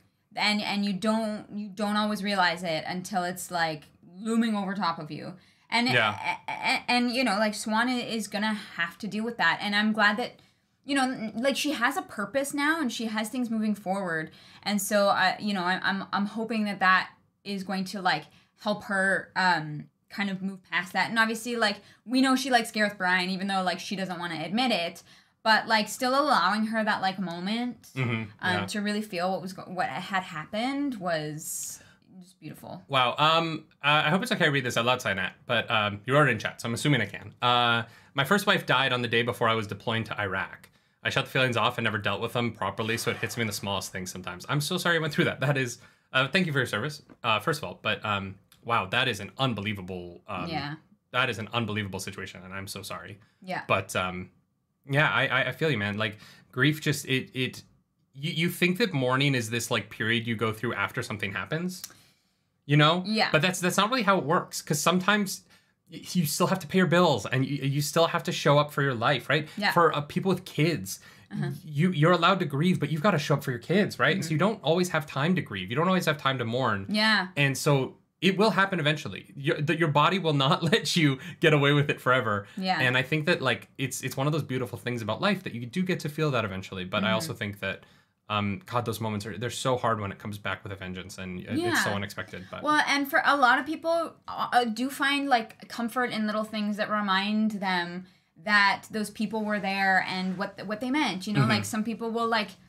see a thing that reminds them of like a past loved one, right? And they're like, for some people take that as like they're there watching over me, or they're here, or they're in these like little moments that are a part of life that I said again are like just small and like quiet, right? But they're really meaningful and impactful to that person, and that's just what matters, right? This is one of those times where this is an adult fantasy book. Yeah. And it's fantastical and there's monsters and stuff. But if I had been 15 when I read this book, this would have meant nothing to me. That moment, yeah. It would have meant nothing to me. I'd be like, oh yeah, sad. Swan's sad. Yeah. She has magic sadness. Now, as a 30-year-old man who's been through some shit and lost some people and you know, had a little bit more death than I wish I'd had in my life. Yeah. I'm glad I'm reading this now, honestly, because Robert Jordan gets life in a really cool way. Yeah. And even when I like don't like things about the books, or even the stuff that isn't my favorite about them, I really do think that there is stuff in the way that he writes that just hammers at you. Yeah. And it's brilliant. And this was one of those moments for me. This and it's not even that long. It's just a short moment. It's a small moment between two characters who aren't even the main characters of the book. And they just, it means the world to me that he nailed this bit. Yeah, and it is, like, loss is a universal experience, right? Yeah, eventually. Everyone has their own story and connection to it, and and it all hits us differently. Yeah. There was a super chat, sorry. Was there? Yes. Oh, Jonathan R. Jonathan, thank you so much for that super chat. Now it's clear that the girls have learned more outside of the tower than they ever could have learned inside. Does RJ's choice of keeping the girls outside the tower still frustrate you? No, I like that they left. It's the long road back. The going out was great. The doing the thing was great. It was the way they got back to Saladar that I didn't love about Fires of Heaven. Yeah, for sure. But no, they obviously could not be the people that the story needs them to and that the pattern needs them to be stuck in the White Tower. Yeah. Yeah. I thought we were going to get one book where they learned a lot in the White Tower and then move on. Yeah. I'm fine with how it's worked out, though. Yeah, yeah, for sure. Slick Jack says, given how books made such a big deal out of how youthful Swan and Leon are after Stilling, do you think the Wheel of Time show will use different actresses for that part of the story? I hope not. I hope not, too. I know that it's like a small detail in the books that's interesting. Those actors are fantastic. But also, they've never talked about the ageless faces on the show, so I think they're just going to skip over that detail and not deal with it because it's too expensive. Yes. It's just too much, and honestly, as interesting as it is, it's not essential to the core of the story. So I agree with that. Yeah. So we cut over to Elaine, and Elaine is chilling, and Nynaeve bursts in, and Oh no, this is the scene where Swan and the Ant come over. Yeah, where they become best friends forever. And so Nynaeve is so tired that she falls asleep with a bowl of soup on a tray on her lap, and Nynaeve puts it under the bed, and then she takes her clothes off and she like puts Nynaeve to bed, and I was like, oh, Elaine. Yeah. Elaine is being like the best little sister ever here. Yeah. Yeah. It's cute. And then we go to Delana. Oh yes, this was interesting. So Delana promises Swan to get her one of the rings to let her go to Tel'aran'rhiod to meet the Wise Ones. Yeah. But then a woman shows up, and her name is Halima. Mm-hmm. And Halima does some weird hip hand shit. She does this. Like she got your nose, because the Dark One loves practical jokes. And Halima... Guys, this is about to get crazy, okay? Can I reveal my big prediction? Go for it. Halima reveals that she is Arangar. Yes. From the prologue. Yes. But she can't channel. According to Delana. Yeah. But she can. I think so too. It's Belthamel or Arangar. You think that... In a woman's body. Yeah, which implies that trans people within the Wheel of Time universe would still be connected to their birth sex's side of the power, which makes sense, right? Because it would be tied to like chromosomal something. I don't know. But the reason she can't detect that she's channeling is because she is the male power, a woman's body. But yeah, yes, yes. But the male half of the one power. Yeah, for sure. Yeah, it's the only thing that makes sense. Yeah. Because they can't sense the power in men, and the Arangar had that moment where they were like, "What is this? What is this?" Right? So yeah, I think that our original idea that it's Belthamel and Arangar, Agenor. Agenor. Yeah, I bet it's Agenor is Arangar, because this just makes it that much more confusing on the mouth. On the mouth. So, yeah, I agree. I think that she can channel. I think it is the male half of the source. Yes. Which gets super interesting. Yes. Yeah. Yeah. It's gonna be weird. Yeah, it's super cool. Yeah. Very into it. Yeah. And so we know that she's a dark friend. I'm honestly gonna say that we're 99% right on this prediction. I think we've crushed this one. I think we cracked Robert Jordan's code here. Yeah, Halima scares the shit out of me. She's very cool. Yep. Yeah. There's an imposter among us. So do you think that the other one? Osengar? Yeah. Do you think that Osengar is nearby, or do you think that they were sent on separate missions? No, I know who Osengar is. Oh, you do? Yes. Who's Osengar? It's Josh, or whatever the fuck his name is. The guy that Mazrim Taim is like, hey, this kid showed up who's really powerful. Oh. So they put one of these new in they put one of them in Saladar, and they put one in Rand's school. Oh. They split up. Oh, interesting. Because Rand is like this kid, and then he's like, well, actually, no, he's like probably my age. Yeah. Okay. I'm pretty sure that's who Osengar's gonna be. Got it. That's fun. Narishma's new name is Josh. Jahar. It was Jahar. It's Jahar Narishma. Do you guys see how my dyslexic brain got Josh from that? Do you see it? The SH and the J, and then I just made Josh. Yeah. You crushed it. I forgot. I was like, I did not remember his name at all. Sometimes I'm like, maybe I'm not dyslexic, and then I see, oh yeah, Jahar Narishma. His name's Josh. Yeah. And then I'm like, oh no, wait, yes I am. Nope, there it is. There it is. Yep. We got there. I used to do this all the time. When I would write papers in school, I would get questions. Like, I think I was the only student that my teachers would come to me and be like, what did you mean by this? Yeah. And I'd be like, well, what do you mean? It says this. And they're like, that's not what this says. You're like, oh. I was like, oh. And then it would like fix in my brain, and I would see that I wrote it wrong. But I would literally like write gibberish. And then... yeah. Like, how did you get to the what? It doesn't happen when I type as much. It does a little bit, but I see it faster when I type. But when I'm handwriting, and it's why I ended up I used to type everything. I don't tell my teachers day one. Like I brought like a computer to class. I was like, look, I can't. if I handwrite things, you won't be able to understand what I'm, it makes no sense. My school had laptops available for anyone because it was a school for people with learning disabilities. Yeah. So a lot of people were dyslexic, and it helped them a lot. Yeah. To be able to like type out their assignments for sure. Yeah, computer writing it changed everything for me. Yeah. Because I really struggle with freehand writing. Like it is almost impossible for anyone else to read it. I understand it. It totally makes sense. It's nonsense, but it totally makes sense to me. But oh God. Yeah. Okay. Interesting. I did not suspect Josh. Mm-hmm. And now he's very suspicious. I suspect Josh so much. I wonder who's gonna play Josh on the show. No, wait. How do they do this on the show? What? Arongar and Belthamel don't exist. Yeah, it's just gonna be other dark friends. Like they're not gonna have the same backstory. Like, but if they have to channel, they have to be Forsaken. I don't know. Maybe it isn't Agenor and Belthamel actually, because they wouldn't have cut them if it was, right? How will they get around this? Unless Rand like kills them in season 2 or something. I don't know. Oh my God! Wait, maybe this has to be cut from the show. They can't keep everything in. Oh, maybe they just cut Agenor and Orsangar. Yeah, they might. Okay. They just might have to. Okay. Yeah, there's only so much that they can do, right? They can't fit everything. So I think it's just gonna be. That's a shame. This scene, honestly, this scene with Halima was immediately so fucking cool to me. Yeah. And I loved it. So I don't know.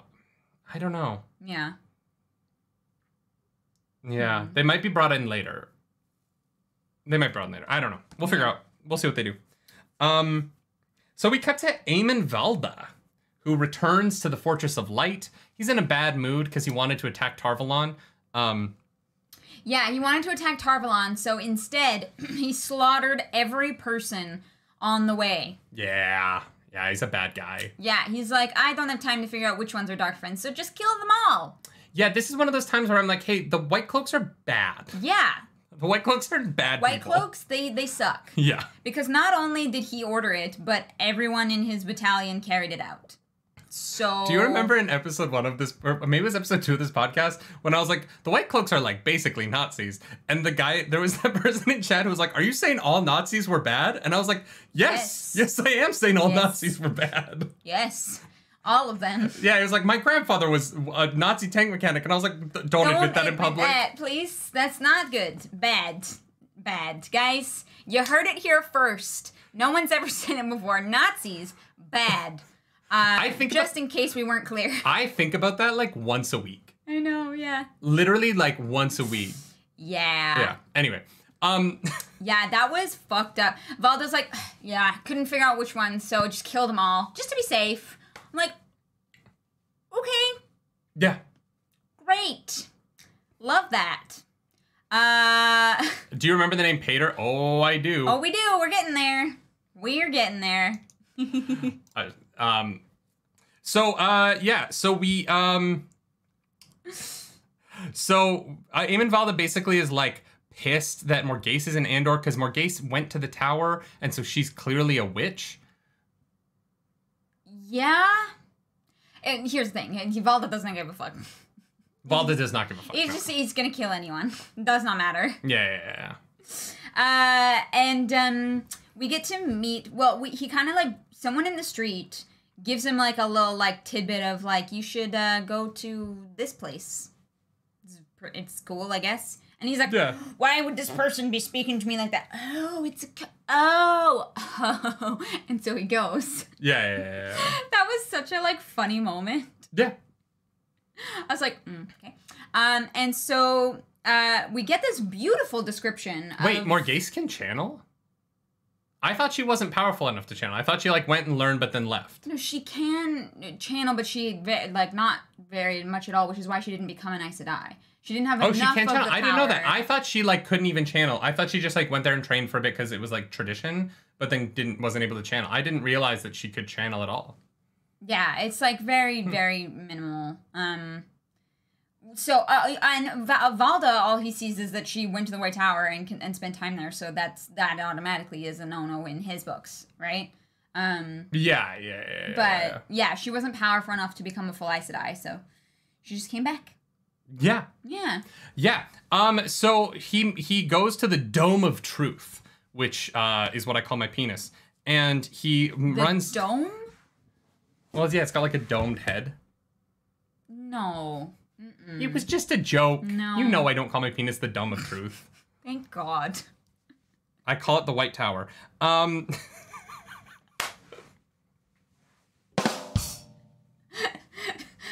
done. That was good. Anyways, it's beautiful in there. And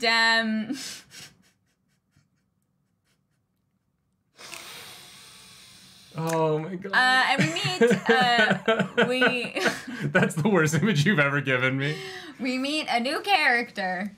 An Inquisitor. The head Inquisitor. Yes. Mm-hmm. Scary dude. Don't like him. Yeah, do you think he looks like the head Inquisitor from Obi-Wan? No. Well, they say that they're the Inquisitors, and I was like, oh my God, wait, is it the second So sister? your brain goes to Star Wars. Have you met me? I'm I'm sorry, do you not see the Star Wars bookshelf to your left? Pretty sure the Wheel of this Or existed before the Inquisitors 2-foot existed. Grogu? The 2-foot Grogu right there? It's like 2.5 feet. Yes. No, this does predate Star Wars. Yes, it does. Star Wars Inquisitors, not Star Wars. Inquisitors, yes. Yeah. The Inquisitors were invented or were created in 2014. I was gonna say definitely much well after this, but yeah, we meet Asunawo. Hassan. Yes. I have his name here somewhere. Him. He's Radam Asunawa. Yeah, Asunawa. Yeah. Not a good person. Definitely thinks that Niall is soft, which is hilarious because we know Niall and definitely not soft. Well, and they meet under a painting of the hanging of the Amerlin seat. But he's like, she was dead first. It's really hard to hang a witch while she's alive. And I was like, it's a very weird. So you just hung. You hung a dead body? Okay. All right. I guess. So that's a weird thing to do. I would maybe. Yeah. All right. Strong choice. That's too braggy to me. You know what I mean? We hung her. She's already dead. But like it doesn't matter. Yeah, no, but we wanted to show how big and powerful we were. Yeah. Mm-hmm. I hate the White Cloaks. I like Pedronile though. He's an interesting character. So we cut over to Pedronile, speaking of, and he sees Valda riding. So it's where Valda was at the beginning of the chapter. Mm-hmm. And he's received another message from Tenchiko, and this one is the same nonsense. It makes no sense. About Aes Sedai on leashes and monsters. Yeah. Obviously. And he's like, oh, this is garbage. The Sanchin have taken over Tenchiko and nobody knows. How does nobody know? Except for Pedronile, the worst person to know. Well, I'm sure that the Sanchin, the first thing that they wanted to do was control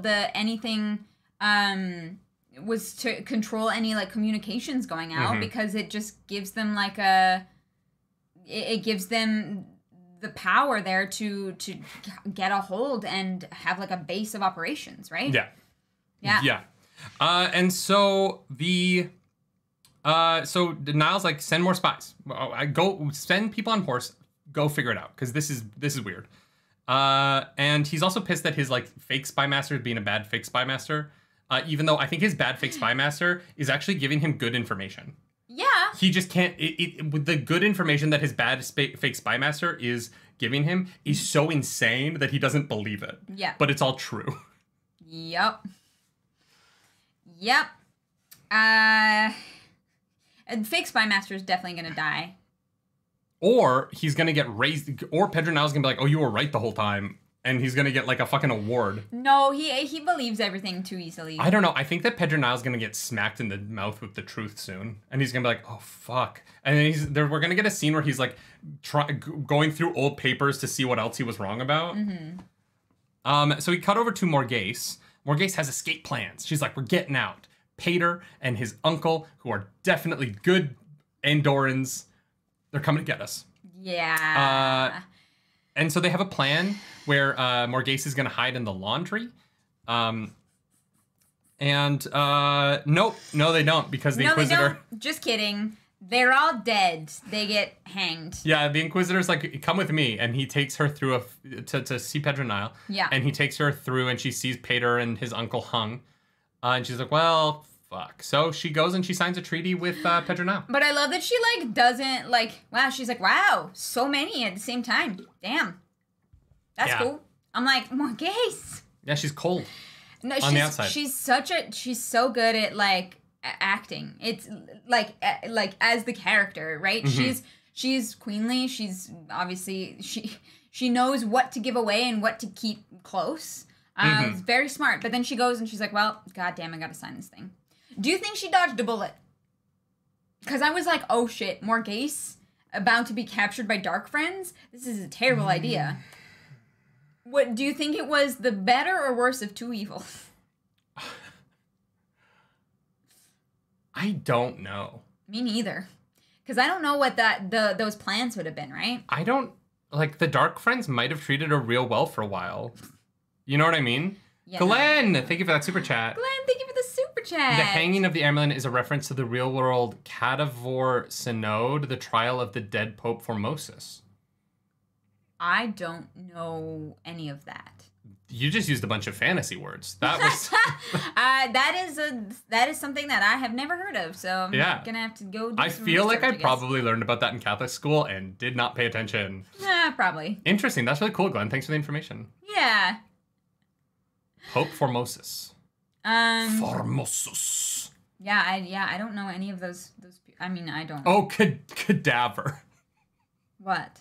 I said cadaver. Because I was reading it like it was a wheel of time, like it was a wheel of time word. Yeah. Cadaver synod, but it's the real world cadaver, because he's a dead body.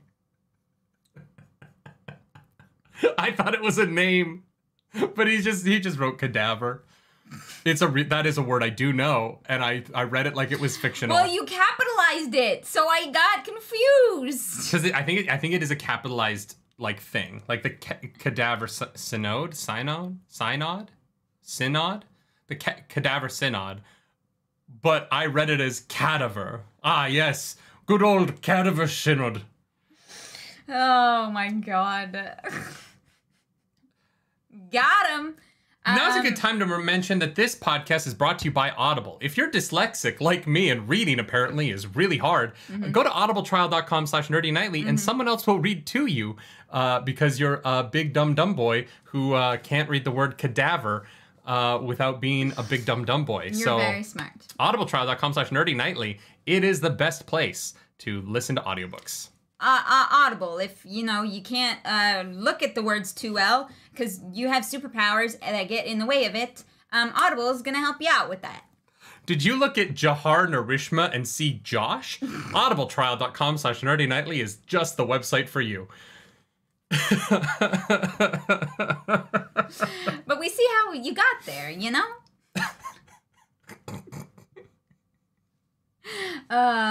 You're great, babe. We love you. We have a book club. We have people watch us talk about books, and I can't read. You read real good. You read real good. Oh, God. Wow, I didn't think it was that funny. But, nerd equals narg equals smart. I am about as smart as a Trolloc. That is fair. I'm equivalent in intelligence to Narg. Narg is smart, though. Oh my god. Obviously. Nerdy the Little Tower Knight.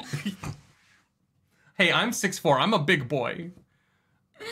We know. Oh we know God. you big boy. That's why we don't stand while we do the podcast. Yeah, because we couldn't. We wouldn't both be in frame. Both be in frame at the same time. It's a problem. Oh my god, that is so funny. Okay, here we go. Here we go. So Morghese signs the treaty. It's bad, and then they play stones together. Yeah, she's like, oh, I hate losing, but I'm gonna have to lose to make him think that he's smarter than I am. No, but Petronile is like, oh, okay, yeah, we'll go fight for Andor, and she signs the treaty, and he's like, yeah, but not today. Not yet. Guys, some things came up. My schedule, fucking Petronile. Super busy. I was like, you mother. Yeah, fucking Petronile. So we cut over to Radam Asinoa. And then he's like, don't worry, she's gonna keep resisting Petronile. We're good. He's a fucking idiot. Oopsie. The only thing we know about Radam, because we've only met him this one time, is that he's wrong immediately. We've never seen him be right. He's only wrong. True. Oh my god. Okay. Summoned in Haste. Chapter 32. Oh my god, we have a lot of chapters left. Mm-hmm. And I don't have time to yell about EGWENE as much as I want to. We will make time. So EGWENE and the Aes Sedai meet up in Teleran Riyadh, and you think it's going to be this big thing. You think they're going to be like, all right, cool. It's good to see you. And they're like, EGWENE Alvear, you have been summoned before the council. If you do not come, we will spank you. You must come or else there will be punishments. And then they just leave. And you're like, wait, what the fuck? Did they tell the Aiel this was going to happen? She's like, oh god, they hate me. And the Aiel are like, what the fuck is wrong with the Aes Sedai right now? Oh my god. Because they literally just leave. They're like in their like formal wear. And then they just are like, poof, gone. And I was like, what just happened? I was like, this is the moment I knew that she was going to be the Emerald Seed.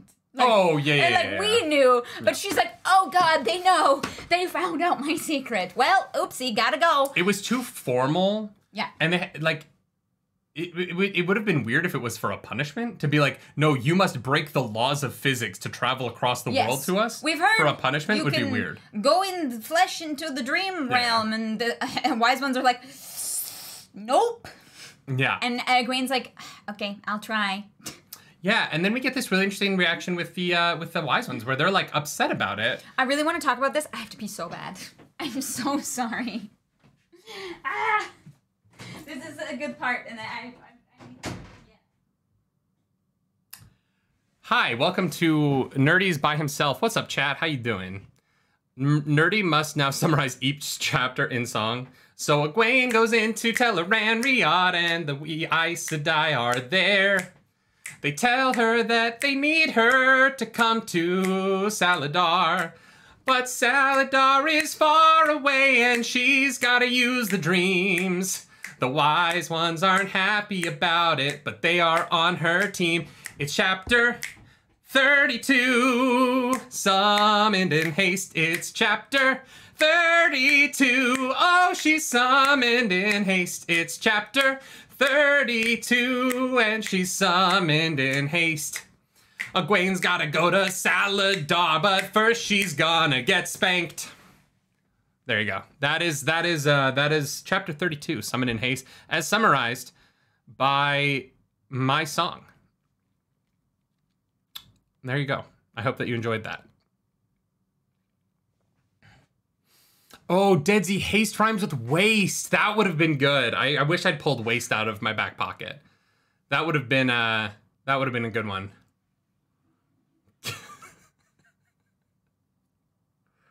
I don't know, but first she's got to get spanked. I'm glad we ended with that. That was very Robert Jordan to end with a spanking. You know what I mean? Can I do it again? Cyanide, I don't remember a fucking word I just said. I have no idea what I just said. I will watch that back and be like, what, where did that come from? Nerdy auditioning for the Wheel of Time musical episode, please. Let me be, what the fuck was the circus guy's name? Sooo! Val and Luca. Spacey, thank you for that. Even though your wife ripped me off, you deserve 5 for the song? My wife ripped you off? I don't know what that means. What did you do? I stole 5 minutes from the show. I had to pee very bad. All right, Val and Luca. I should be Val and Luca, guys. Let's be honest. I'm basically a young Hugh Jackman, except without the talent or the looks or the Australian hotness and the abs and the All right, nerdy little tower nightly. Sad violin over here. They can call me Little Tower, but you've seen my tower. You know it's not little. That's mean. Sorry, my bad. Sorry. You're right. Okay. EGWENE gets spanked. I'm back. What? All right, so, Also, your calves, I read calves. Your song was great. You okay? Yeah. Did you put on deodorant? Yes.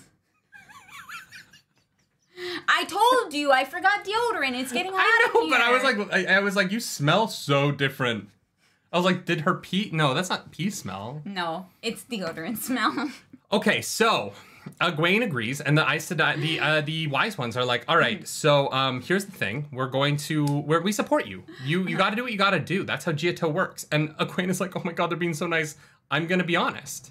And this is, I hate this, because like last book I really didn't like EGWENE, but this moment was really fucking cool. Yeah, I know. And it makes me kind of like EGWENE now. I know. I have, like, I'm still mad about what she didn't tell Ren Riyadh, but I was like, Yeah. EGWENE, like this was the right move. Mm-hmm. And that was kind of awesome. Yeah. She's like, and this is where the Giotto made more sense to me, right? You do what you have to do. Mm-hmm. You do what you believe that you have to do, but then you pay for it afterwards. Yeah. And I think that is such an interesting concept, right? Because if you lie willy-nilly and there's no consequences, you'll lie because there's no consequences. But if you're like, I need to lie for this reason and it is worth the consequence at the end, it is worth it to me, and I believe that other people will see it as worth it as well, because I'm like, if I do something and I lie about it, I have to pay the toll, or I have toll towards these people, right? And I think it just made me actually kind of understand it a little bit better. I was like, oh, that makes sense. Ilana Palazola, thank you for that super chat. Hey, I'm a little behind on the live. Just wanted to clarify, it's the opposite with trans folk in the Wheel of Time. Arengar is a man trapped in a woman's body, therefore uses the male source. Fair, yeah, they're not trans. That is fair, actually. I probably misspoke earlier, and I hope. Oh, I thought. Okay, I was like, the male source, but yeah. I would not take me as the authority on that. Fair enough. So, yeah, you're probably right. That's fair. But them like using like the male source would be like. It does raise up like the really weird question though of like, do intersex people, are they not able to channel?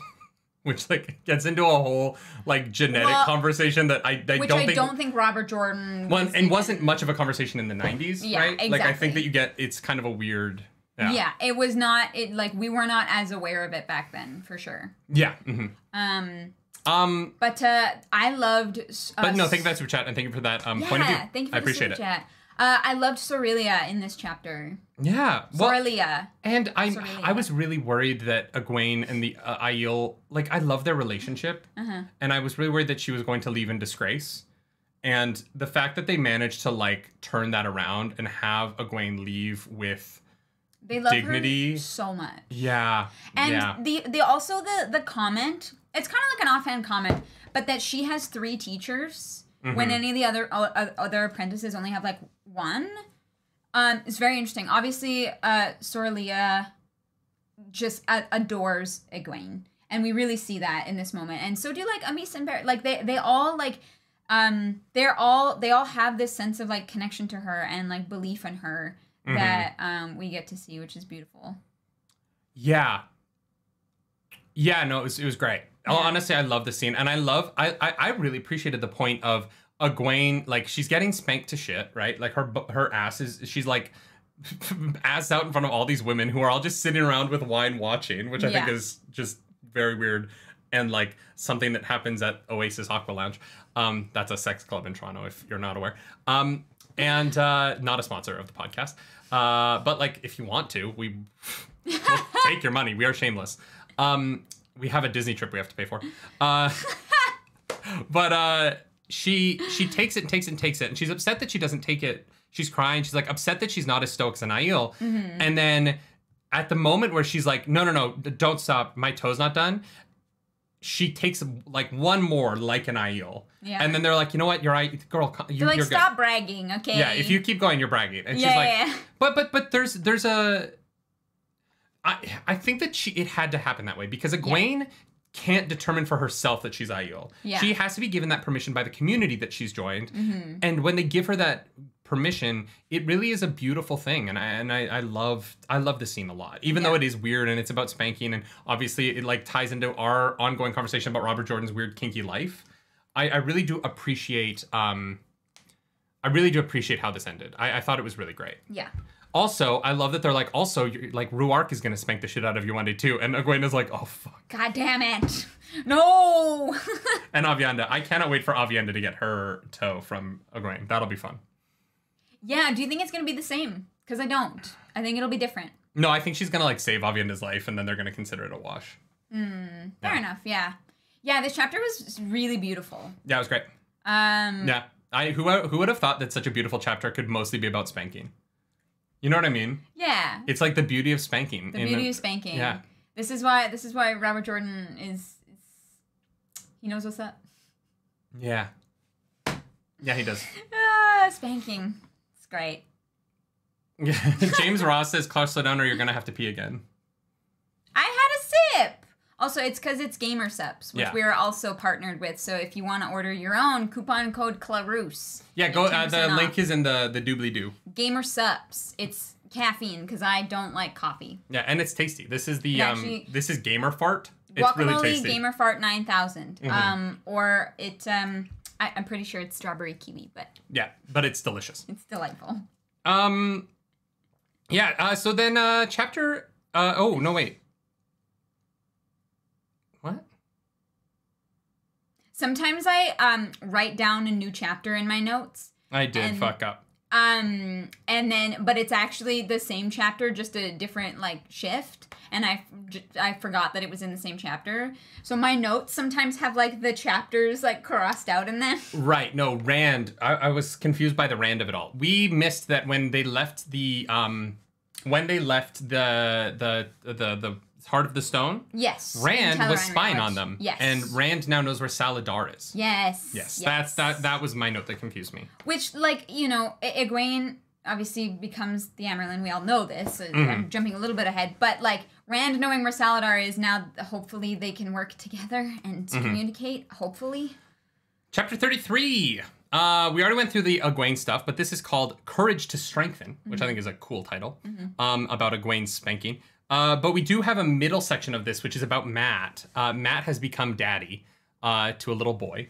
He's become a dad, not daddy. He's become dad to Oliver. I should have worded that better.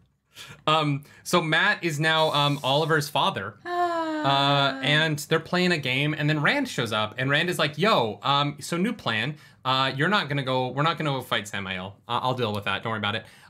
You're gonna go get Elaine to Andor.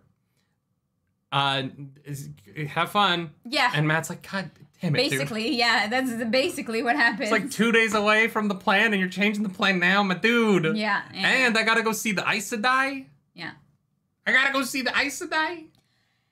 I mean, at least Matt is protected from being channeled on, but, like, him and his men showing up, like, obviously, you know, he says that they travel slow, so that it doesn't seem like they're trying to, like, ambush or surprise them. Super that smart. they're, you know, they're, like, marching up, right? Yeah. Obviously, that makes total sense. I want Matt and Gareth Bryan to meet so bad. They're going to. That'll be a really cool interaction. But Rand is like, it is most important that we get Egwene and put her on the throne. Because right now, Rand is kind of stuck in Caemlyn.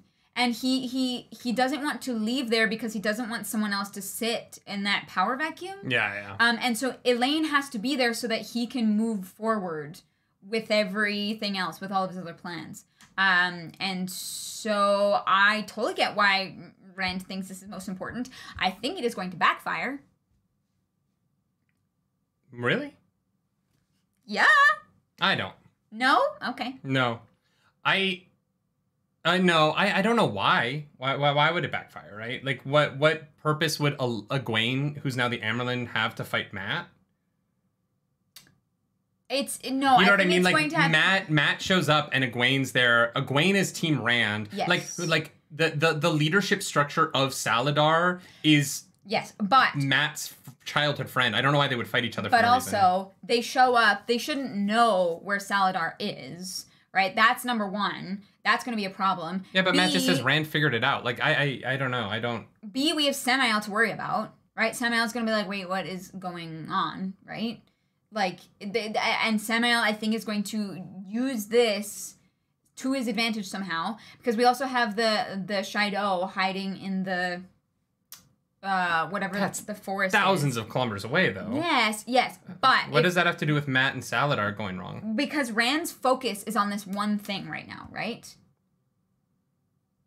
I think it is going to backfire on Rand. I think that like I thought you meant that the Aes Sedai and Matt were gonna fight and the Band of the Red Hand were gonna fight. And I was like, that doesn't make any sense to me. No, I don't think they're gonna get along great. I think that they're gonna be like, how did you find out we're here? You can't take a lane, right? They're gonna be very against that. No, but I think it's gonna backfire on Rand. I just like that Rand gave Matt the incentive to want to be a part of this by being like, oh hey, your sister's in Caemlyn. Yeah. Bodwin. Yeah. Yeah, Matt's not too happy about that. No. Fair. Nor should he be. Yeah. Mm-hmm. Yeah. But no, he's going to be on it. I'm excited for this. I think it's going to be cool. Also, I like that he's like, hey, pick up the Dragonsworn on your way from Saladar to Caemlyn. Yeah. Add him to the band. Well, because if they, like, join an actual, like branded, like, checkmark official army, as opposed to running around like hooligans, at least Rand has some semblance of say over it, right? Yeah. The next couple chapters are insane, so let's do this. Chapter 34, Journey to Saladar. EGWENE is like, all right, thanks for spanking the shit out of me. I gotta go, bye. She gives her hugs, she gives her love. And she thinks about it really hard. Figures out how to walk into the dream world in the flesh, and just does it. And she's like, oh, hey, it worked. Yeah. First try. Yeah, I mean, here's the thing. She has had months and months to think about it, right? It was a new idea and she just came up with this. But yeah, she's like, all right, I think I got it. And she does. I also like, she's like, I can't wear my Aiel clothes, so I'm going to wear my tighter clothes and oh my god, my butt's chafing. Yeah, she's like, it's tight around the hips. Oopsie. And she's like, I need a way to travel in here. And so she thinks and she's like, you know what? And the creator shows up. Yeah, God shows up to help her. No, she creates a fake Bella. Because she loves Bella. We all love Bella. And she temporarily soothes her bottom for the journey. Yeah, she's like, it's not cheating. I love a little that. Bit. It's a scotch cheating. And she goes to, she travels straight to Saladar. Yeah. Really quickly. Yeah. And she walks in the room and they're like, how the fuck are you here? And she's like, hi, I'm here. And they're like, all right, you're going to be the Amyrlin seat, kid. Buckle up. Buckle the fuck up. Oh my god, yeah, they literally just like bomb her with information. Yeah. Like, so this is what's gonna happen, this is how we're gonna go about it, and go. Yeah. I was like, what? I thought she would get there and she would have like they'd be like, okay, rest up, and in the morning we'll talk to you, we'll figure it out. They literally in the middle of the night are like, okay, so this is what's gonna happen. They've just been waiting this whole time. No, they were there meeting about something else. They didn't think she was gonna No, I mean like everybody else. Like when she goes and asks them to be the freaking Amyrlin, everyone's just waiting for her. I'm like, what time is it? No, I think they were gathered. I think there's a little bit of a break between the chapters where like I think EGWENE, like, because I think they send people to go get the sitters ready when EGWENE shows up. And then, because they need time to teach her all of the things to say and all the protocol. So I think in the time that Shariam and them were setting up the protocol, the sitters were being prepared for this moment. Siwan had to go wake them. Cyanat is right. Okay, fair enough. Bazamian predicted this would happen in this section. I fucking called it. This is not how I thought it was going to happen. Yeah. But I did fucking call this. Although I did think EGWENE was going to get kidnapped one more time before she became Amyrlin, so all my predictions weren't right. That's fine. Bella kidnapped her for like 5 minutes. But there was a moment in the reading where I thought I was wrong and I was like, oh, Siwan's Amyrlin again. She's healed. Like, when I first read her being healed, I was like, so she's just the Amyrlin then, right? Like, I figured that was what was going to happen. I like this version of it a lot because I like Siwan and EGWENE's relationship moving forward. That excites me a lot as a reader, getting into their conversations with one another. I'm really into that. Yeah. But the way that this worked out, I was like, okay, this is really cool. I was really into the way this worked out. I think I like the Aes Sedai system of, if we decide that we want you to be the Amyrlin, you can't really say no without getting exiled. And I thought that was really cool. Like, that's a system of, like, if enough people want you to be the Amyrlin and you turn it down, then that means that there's too much. You're too spicy. You could rile up tension in the future. You're too divisive. Right? Yeah, which is such a weird.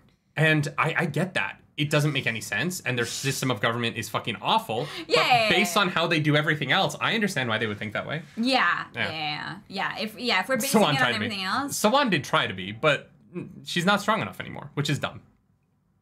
It being a power level thing, and don't like that. But no, I don't like that either, especially because Oh, well, Egwene is like anyone who can channel any age, doesn't matter, however strong they are, we're gonna get them together, right? Because she was talking about, who was it? Who barely had any,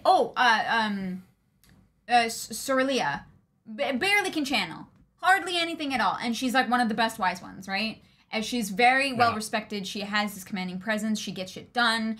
And I love that Egwene sees that. She takes her time with the wise ones and implements it. To try and make the White Tower better. Hopefully, it works. Because the White Tower is a mess. So Egwene is like, yo, this is a joke, right? And they're like, no, you're going to be the Amerlin. So come on, you've got to go introduce us to Robert Jordan's next fetish, which is feet. So, yeah. Robert Jordan canonically buys foot pics. Canonically? So, so they go through the process. They all get tits out, and then a woman walks around and examines their boobs, which is interesting. Yeah, this is a little bit weird to me. This whole situation was so erotically charged. Yeah, and they were like, yeah, sometimes you have to show more to, like, prove. And I was like, what? No, in the old days, they used to go full nude for this. Yeah, I was like, what? Wow. Yeah. They gotta make sure that you have a vagina. I guess so. But yeah, so all the ladies get tits out for the Amerlin. Tits out. Nice Wheel of Time. So the woman comes around and examines her boobs, and then while she's still topless, Egwene kneels in front of the other women and washes their feet. So there will be no smut corner this week, because what the fuck did we add to this? I know, we can't top this one. Like, God, she might as well go around and just, like, provide cunnilingus to all the women in the room at this point. Yeah, at this point. She only has to wash feet because Ramonda and Lelaine sit when they could have stood, and they didn't. They did not want to. They're being stubborn about it. And so she goes around and washes the feet, and then everyone stands, and then Egwene is the Amerlin seat. This is so fucking stupid. This is so dumb. This is like insanely... This makes the Aes Sedai and Saladar seem like the most wildly incompetent idiots that they could possibly be. Like, I can't even, like, believe how cocky, arrogant, and stupid this move is. You have not seen Egwene for months. Literally months. She is with the fucking Dragon Reborn, who you're not even sure if you can really trust yet. And on top of that, you know that she's been training with the Wise Ones, who are antagonistic to you every time you meet them, and who bully you and know things that you don't know, and have been training her. Like, it's this insane move where I'm like, you don't know that you can manipulate this girl. You've met her a year ago. Yeah. And you know who she's training with. You know how difficult they are. You know what they teach, right? And this Swan and Leanne did their job. They did their job well. Because that was what they wanted, right? No, but Swan and Leanne don't know what her motives are either. They don't know Egwene. Oh no, it's no, for sure. I'm just saying Swan and Leanne were like, this is what we wanted to happen, and they made it happen. Roger Lai says that they believe they can easily manipulate her. Why? They don't know her. Because she's young. That's literally all. I know, but that's what I mean by it's so cocky and arrogant that it makes them seem so fucking stupid. Aes Sedai, cocky and arrogant? I know. What? That's never happened before. And I genuinely, my favorite part of this whole reading this week, and I won't spoil my high, but I'm spoiling my high, is when Swan's like, oh, they fucked up. Yeah. She looks at Egwene and goes, oh, they fucked up. Yeah, of course they fucked up. They didn't think, if someone had come to me with this plan, I would look them in the eyes and be like, you're going to take a girl who has been training with another faction for a year. Yeah. Is a powerful lady who has an ability no one else here has, and you're just gonna think that you can manipulate her? Why? It holds. I'm not surprised in the slightest. Tithanus, thank you for being a 7-month narg. Thank you. Welcome back to the Nerd Table. All the White Tower politics are heavily inspired by the Catholic Church history. That is very cool. Yeah. That is very cool. Yeah. Even though Catholic Church, maybe not our favorite organization. But honestly, neither are the Aes Sedai. Fair. Dum-dums? Yeah. Yeah, They it just fucked up. it's funny because I knew that this was gonna happen. Yeah. Like I saw it coming, and I was like, oh my god, it's like watching a train crash. But you read the title of the video, so you know the train crashes in the video. Yeah. And so you're just sitting there waiting for the train to crash. Yeah. And this is what is happening. Like, you're literally like, you guys are so, you've just given up all your power. Because you don't know how powerful EGWENE is. EGWENE's really fucking powerful. She's really smart. She was hanging out with Moraine, and she was hanging out with the wise women. Yeah. And also, you know that she is the only person who can travel in dreams. Like, you've given power to someone that you literally can't control because she can nope out and there's not a goddamn thing you can do about it. Yup. I don't know if you have to be great. a dreamwalker to travel in dreams, but I was literally reading this and I was like, you dumb. Well, and I was sitting there, I'm like, God, I love that. I cannot wait for EGWENE to manipulate the shit out of these people and show them how dumb they are. Like, I was so excited. Yeah. Yeah, it was literally this moment where you're like, one of you should have spoken up and been like, hey, has anyone like spent any time with EGWENE lately? Yeah. Does anyone know her at all? No one thought to fucking ask? No. Hey, what did the wise women teach her? No? We're not worried about that? We're so fucking paranoid, but we're not worried about that. Hey, maybe EGWENE had really good teachers in the wise ones, and Well, Moraine. she did, and EGWENE has grown and learned so much, and she's so smart in these moments because she's like, all right, I know that I can't do this alone. Swan Alliance, great, and she's like, I need to make them think that I am easily manipulated, right? Like, she's playing that game, and she's like 3 moves ahead of everybody else, and I love She's been it. here for a day and she's already got everyone figured out. I love it. And you know, she's lucky because she has Nynaeve and Elaine as well, that she's like, I know that I can trust these people. Remember last week when on stream I said, I think within like a few chapters, EGWENE, Elaine, and Nynaeve are gonna run this? I predicted that. So EGWENE has to give a speech. And she's like, yo, what's up, everybody? My name's EGWENE Alvear. I'm your queen now. I know that most of you don't know me because I've been on literally in like 5 countries away. I've been busy. Couple things. First of all, Aleda going down. I'm committed. We're gonna go crush that lady. Second of all, Elaine, Nynaeve, and these other 2 girls, never met them, but I heard their names last night. Yeah. They're Aes Sedai now, except they haven't taken the roads, so they can lie. So I don't know what that means for the Aes Sedai system. But yeah, we're gonna go with that. Also, that's it. There's more I'm supposed to say, but I don't want to talk for a very long time. Let's all party.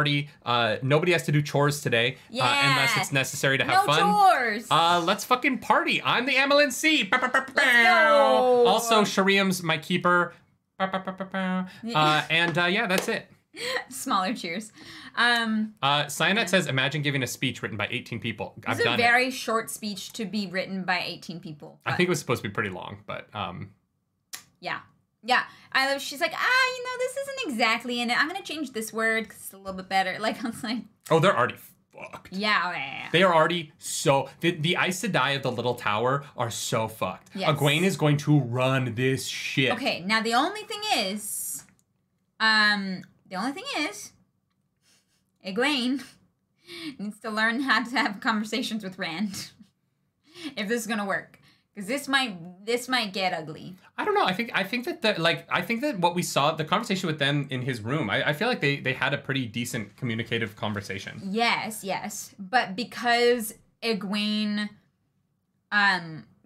humbled herself a little bit, because she's the Amerlin seat now, I think she's gonna be like worried about how that comes across, and fair. she's gonna think that Rand needs to show just as much respect. Like, I think it has the potential to get real ugly.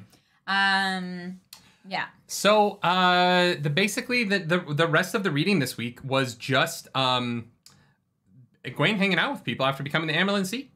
And so she gets to talk with the Shariam and the sitters. They're upset that Shariam is the keeper because they wanted other people to do the keepers, but whatever. Yeah. And she's like, I need to talk to Nynaeve, Elaine, and Swan. And Swan is going to teach her etiquette, but really they're going to work together to run this shit.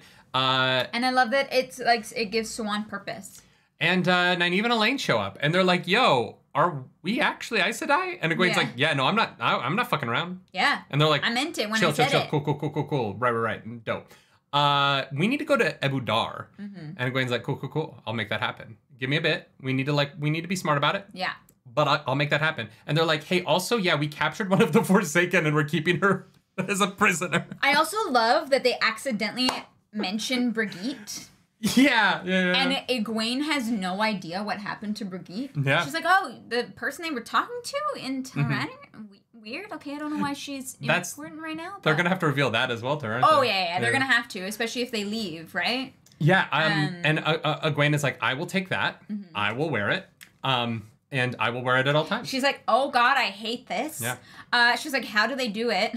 What do you think about Egwene, who hates the Adam so much, feeling the need to carry the weight of that?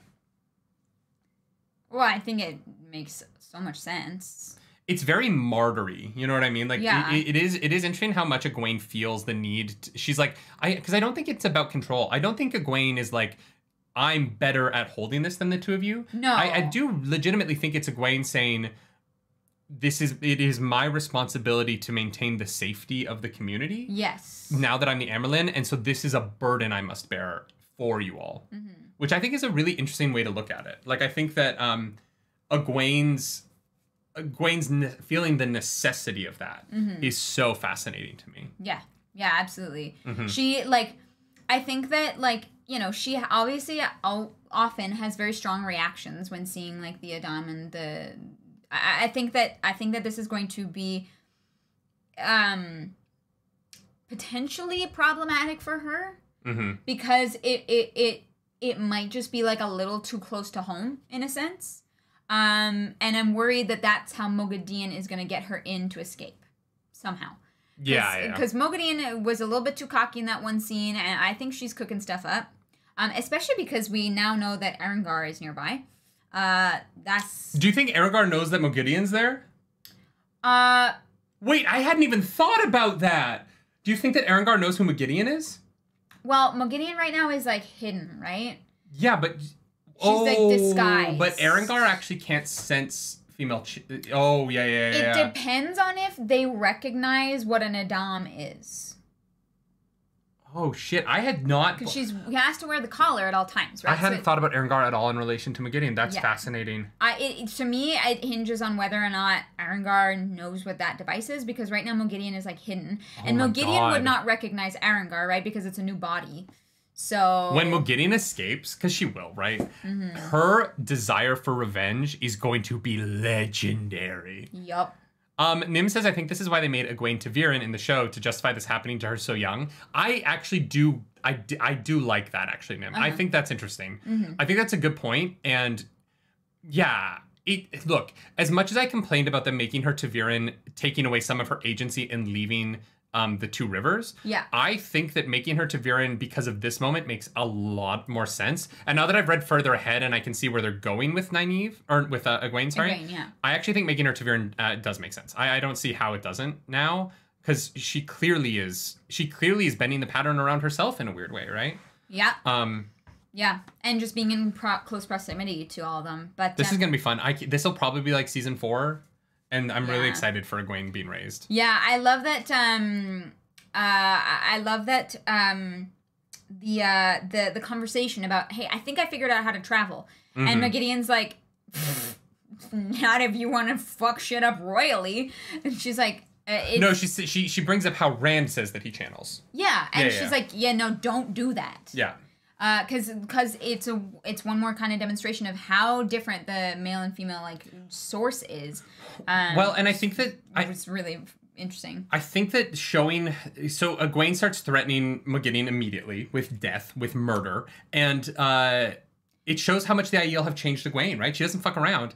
And then my favorite line in this sequence is she does channel, and Moghedien's like, who taught you how to do that? And Egwene, nobody taught her how to do that. But rather than saying that, she turns to Moghedien and goes, don't presume that I don't already know the answer to my questions. Lie to me and you will die. Yeah. Is fucking cold. That is some Sora Leah level cold bullshit there, and I ate it up. I was like, give me another dose, Egwene, goddamn. Yeah. No, that was fantastic. Yeah, it's cool.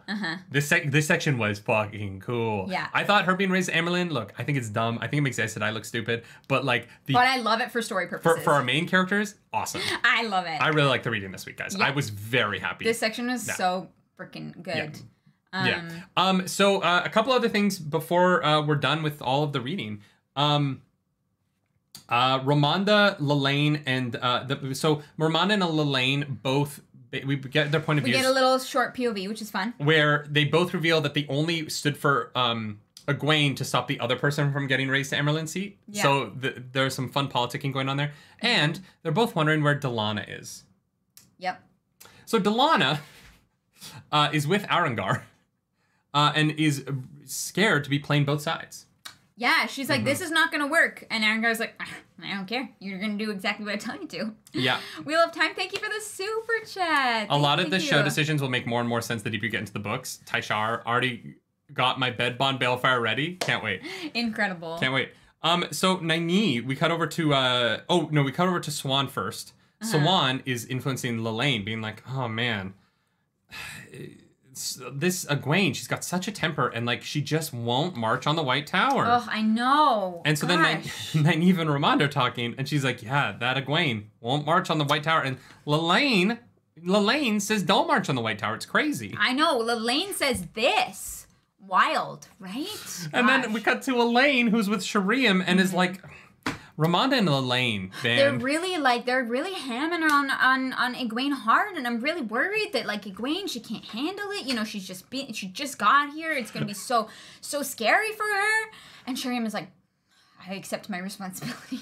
And so we cut over to Egwene, and she's in her bathtub. Her maid is nattering on about gossip, and she's just sitting there going, the wise ones would be proud of me. And I was like, God damn, this is good. Yes, they are. God, this is some good shit right here, Robert Jordan. Proud just of you. Fucking in my veins. God damn. Oh my God, this was great. This whole chapter, with how the manipulation of Moghedien, the manipulation of all the dumb Aes Sedai ladies. Yeah. Fucking loved it. One of my favorite sections in the books overall. Like, this was great. Yeah. So good. This made Egwene, I was really kind of getting like tired of Egwene, and I didn't really like her for what she did to Nynaeve in the last book. Yeah. This brought it round for me where I'm like, oh, now I'm in. Now I'm so in on this story. Yeah. This sets up some interesting stuff. It creates political drama that I'm like interested to read. Yeah. This was cool.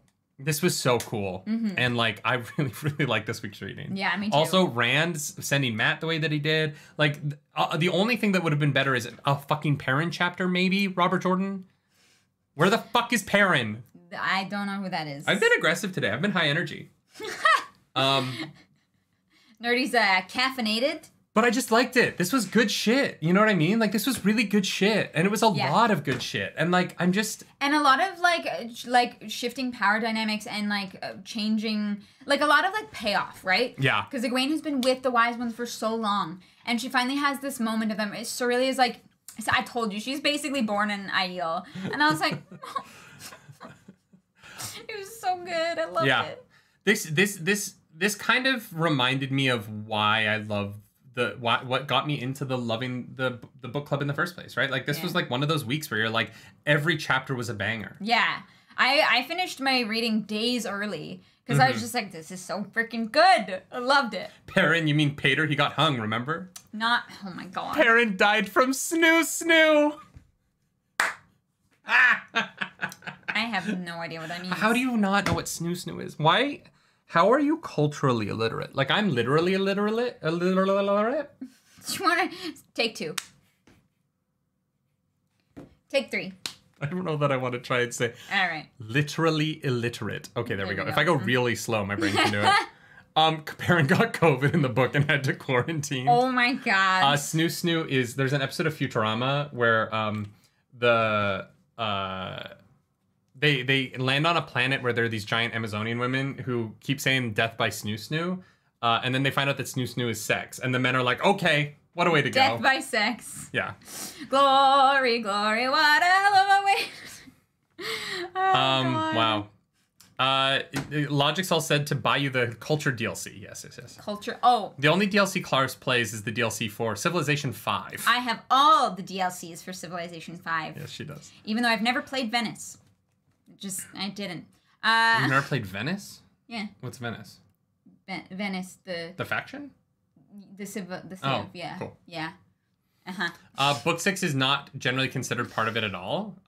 If people think that this is the slog, I'm ready for the slog. This book has been fantastic. Great. This is one of my favorite books now. Yeah, this is I love this. Lord of Chaos, and here's why it's good, is because all of the plot machinations as they move forward are headed towards something. And it, like, the momentum of this book, like Fires of Heaven, there was no momentum to so much of Nynaeve and Elaine's storyline, because it was literally like, where is Saladar? Don't know. Okay, so we're just gonna have them hanging out, essentially. And being pissy with each other. Yeah. And they're just doing things to like waste time. Whereas this book, everything about this book is about this like perpetual motion forward as we head towards Ilion, as we head towards whatever Dumai's Wells is, as we head towards the confrontation of the White Tower. And like this, like the pace of this book has been just driving. And it's so fucking cool. And I'm loving it. I'm loving this book a lot. I honestly, because we're doing book club and because we're like pushing along, I don't think that we're going to experience the slog the way that a lot of other people have. I like everyone's like, oh no, this is the slog, like, you know, and not even everyone can agree on it. And some of their favorite books are in those places. So I think that whatever you guys think is the slog is not going to register the same way for us. And I'm happy about that. You know, we're lucky we get to add section every week and we get to talk about it and analyze it. And I'm looking forward to that. I'm looking forward to seeing what people consider that to be, because I know people had to wait for books, right? So they didn't maybe get as much information as they wanted to. Also, Mike LL, yes, I know what Dumai's Wells is because I know the chapter is called Dumai's Wells, and because we've been told to do we're gonna do a reaction listening to the audiobook of that chapter. Yeah, we're gonna get the audiobook for that. Methany, if you're still there, I know you sent me a bunch of Audible stuff. I'm gonna try and message you. I think because I'm in Canada, it didn't work. I couldn't use the code, so I'm so sorry, but thank you. That was very, very kind. There's also, going back to Civ for one quick moment, going back to Civ, there is a Wheel of Time mod for Civilization 6. Oh, okay. We talked about maybe doing a stream or several, because it will probably take many hours of playing the Wheel of Time mod. Sex Monkey is going through the mod to make sure there's no spoilers. Monkey, thank you so much. That's very kind of you. You are the absolute best. So yeah, that might happen. Those will be fun streams. Yeah. We're gonna see if we can try and make that work, because I think that'll be really fun. Also, I will say, Dumai's Wells is one of the few things about Wheel of Time I knew before I started watching the show. Like, Dumai's Wells is one of like the few. I have no idea what happens there. I'm assuming it's a location. Yeah. But I have no idea what happens in Dumai's Wells, but it was one of those things that, like, in talking about fantasy, I had heard of before. Like, Wheel of Time has, like, Dumai's Wells. Like, I for some reason, that was, like, in, like, the cultural ethos of, you should read Wheel of Time. Yeah. And so I'm excited that it's happening in this book, because it's something that I've heard. It's just one of those things that, like, I just knew existed because I'm a nerd kind of things. Yeah. And so I'm excited for it, but yeah, I have no idea what happens there. Yeah. I'm assuming that, like, it's gonna be cool. Yeah, because everyone keeps literally, like, people have been tweeting me, people have been DMing me. Yeah. It is a famous moment in like fantasy, like fiction history, right? The question is, do we want to put it out? Do we want to put out a reaction before book club, or should that go live after book club?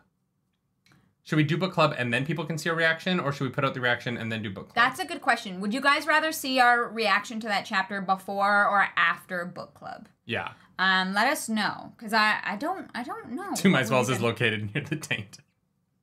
Guys, no more about Dumai's Wells. Our mods already have a hard enough job. Book club first and then reaction. After book club. Oh, seen some before, seen some after.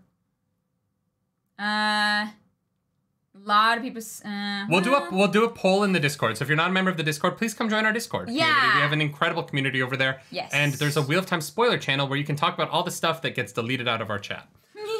Yes. Mods, if you wouldn't mind grabbing a Discord link for Dumai's Wells is located in Studio City, California.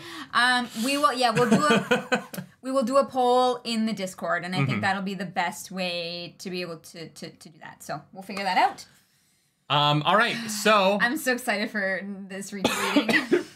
So having said that, it's time for High and Low, where we talk about our highs and lows, because this is what my family did at the dinner table when we were kids. We would commiserate over our lows, celebrate our highs, and it would bring us closer together as a family, much like EGWENE has been brought close to the IEL. No, we missed something that we have to talk about.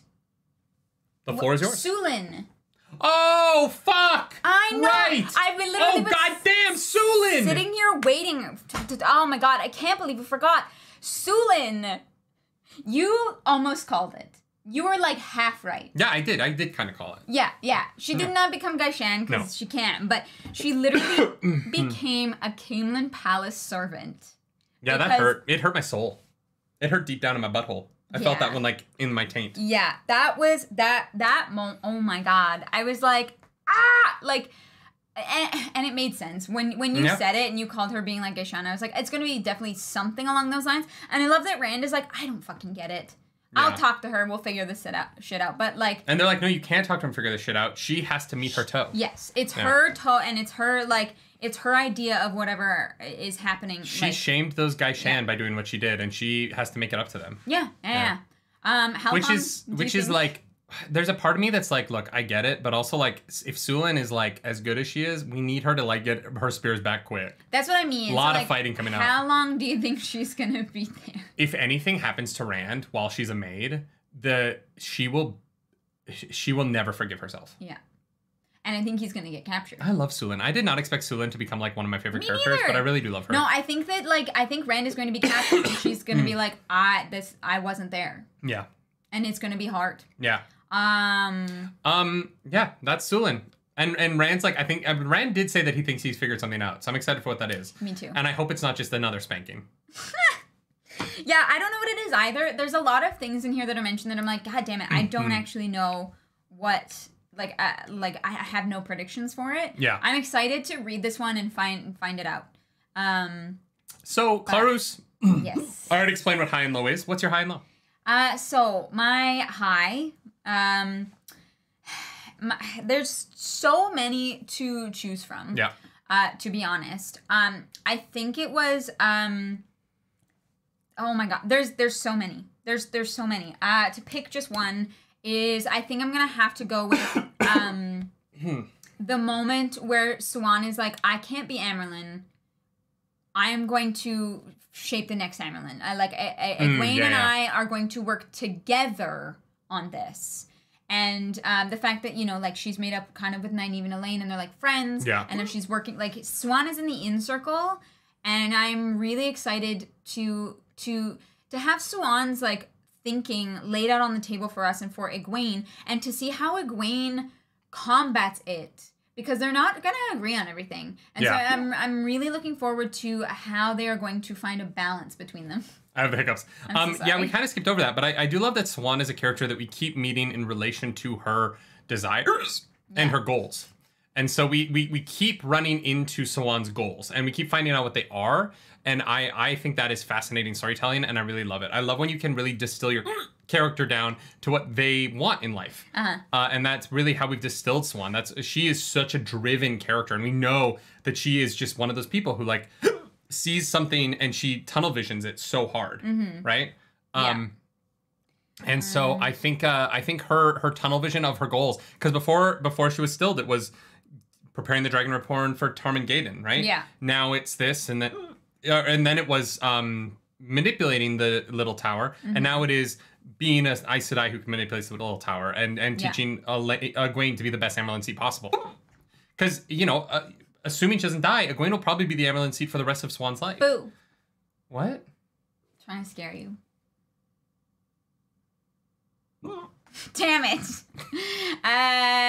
If you're trying to scare someone, you have to go boo.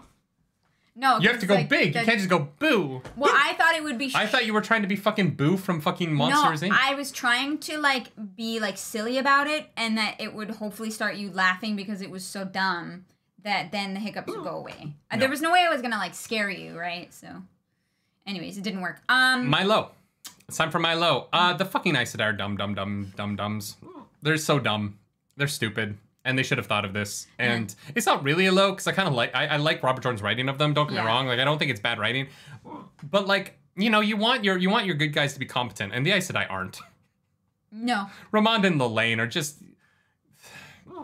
Yeah. Yeah, they're giving him the carrot in the most obvious way possible, and they have no fucking clue. Yeah. My low of the section was just another false dragon wrote, "Guys, your channel is getting demonetized." What does that mean? mean? He's trying to scare me. Oh, I was like, what does that mean? Thankfully, we have 0 strikes, so we're actually like far away from being demonetized. We actually like should be. But I'm gonna check really quick just to make sure. We passed 12,300 subscribers. Let's freaking go. It's hard for me to pick a low for this section. Yeah. My low is freaking Rand and Avienda don't know how to talk to one another, and now Avienda is with Matt. So my low is that that moment of reconciliation I think is much farther away than I want it to be. So that's fair. Interesting. Yeah, sure. that's my low. That was hard. This week there's not really a lot of lows. Yeah, no, it was really great reading this week. Mm-hmm. I've already said my highest, but I'll repeat it. It's Swan going, "Oh, they fucked up." Yeah. Looking at EGWENE and going, "They fucked up." "Oh, hey, you've changed. You've changed. They made a mistake, but I can work with this." I really like that. There's something about the woods. There's something about the waste. Yeah. There's something about the waste. Yeah, I really loved it. I loved it so much. And Swan, man, what a character. Yeah. And she broke my heart this week too. My other high is obviously the emotion of that moment just really hit me. And I think Swan is a lot of our high this week. Yeah, she's so good. She's such a good character. And the casting for her in the show is so perfect. Like, that actress is going to crush all of these scenes, and I'm so excited for it. I really do. The poor podcast listeners, like, the fuck is going on? I have the hiccups. I'm so sorry. God. Yeah, the casting, spot on. I cannot wait. But we're nearing the end of the show, so it's a good time to say for the last time that this podcast is sponsored by... Audible, where, you know, if you like listening and you don't like looking at things... Then Audible. So if you're a woman. What? Women are good at listening, and they're not their sexual drive is not as visually driven as men. Is that fact? Yeah. That's why like not 100% across the board, but women are more likely to get turned on by like smut than they are by like visual porn, because women are more imaginative. Whereas men are more like visually stimulated. Interesting. And so men are more likely to watch porn. Anyways, Audible. Men are more likely to watch porn. But women are more likely to listen to smut. Yeah. On Audible. Get your smut on Audible with the Nerdy Nightly trial. How have you... I'm the dyslexic one. audibletrial.com/nerdynightly is where you go to get your free month of Audible and a free book. You get a whole... free Audible book on us. So go to audibletrial.com/nerdynightly. We cannot get through an episode of this podcast without something happening. Oh my god. Hit the like button on this video. Subscribe to the channel. Yes, like the smash button. And if you're not a Smut Corner person, if you're not going to stick around for Smut Corner, I do ask that you click on today's Sandman video and go give it a like. Yes. It's not performing as well as the other videos because it's not everybody's favorite episode, but... Which is okay. That's totally fine. It's okay. We're going to drop a link. But I'm going to drop the link. If you could go give this video a like, mute it, and give it a watch, you know what I mean? I would really appreciate that.